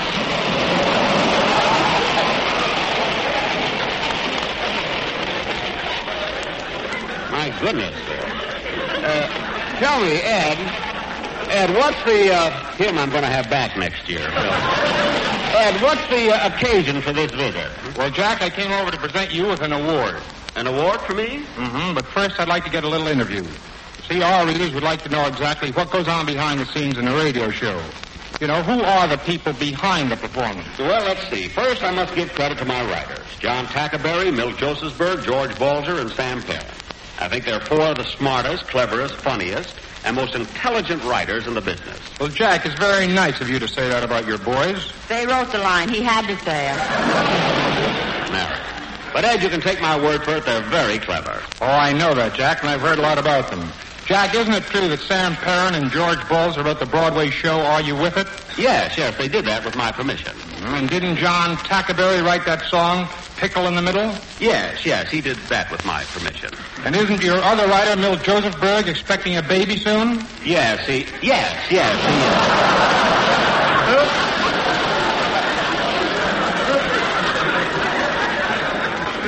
If Hilda is listening, we hope she feels all right.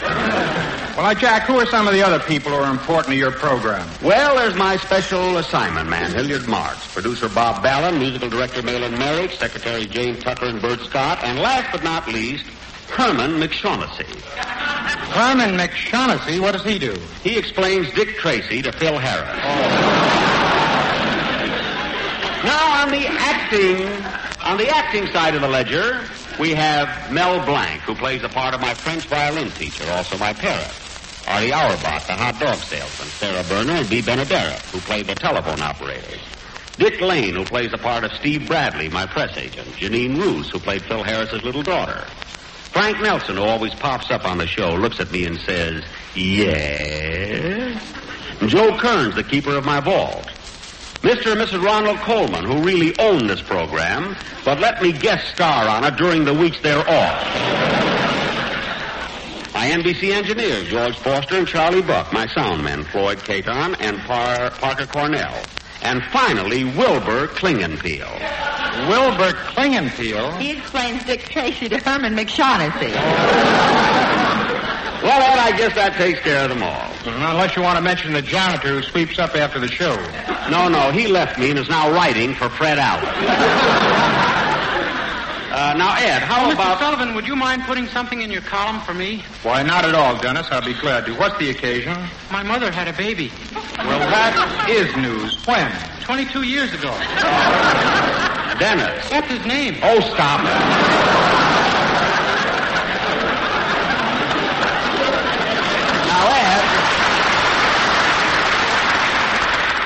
Now, Ed, I don't want to appear anxious, but how about this award you're going to give me, huh? Jack, let go of my lapel. Oh, pardon me. I forgot myself. What kind of an award is it, Ed? Well, it's called the Ed Sullivan Award for Modern Screen Magazine, Mary, and it's being given to Jack Benny because of his outstanding radio programs during the past season. Oh, Ed, that's such a thrill, really. I'm overwhelmed. I feel faint. Quick, Phil, let him smell your tie. And so, Jack, on behalf of Modern Screen Magazine, it gives me great pleasure to award you this gold plaque. Gee, thanks.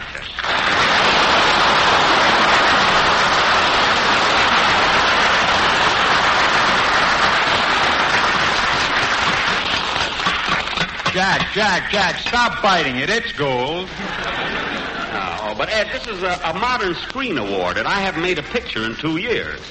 That had something to do with it, too. Oh, I see. You know, Mary, it's really a great thrill for me to give this award to Jack. Because he made his very first radio appearance on my program 15 years ago. That's right, Mary. Who sponsored that program? Let's see, Geraldine Hair Tonic. Jack made his debut on a hair tonic program? On a hair tonic program? On a hair tonic program? What an opening for an actor who ain't worried about options. Bill, one more word out of you, I'll light a match to your tie and blow you out of here. Now, quiet. Well, I guess I'd better run along, Jack. How about another game of golf tomorrow? Certainly, Ed, if you're not afraid that I'll beat you again like I did yesterday. Wait a minute. Say, Ed, did Jack really beat you at golf? Why do you think I had to give him this award? Oh, for goodness sake, Ed, it was our agreement that you weren't supposed to mention that. Now you've spilled the beans. Well, goodbye, Ed, and thanks very, very much. You're welcome, Jack, and so long.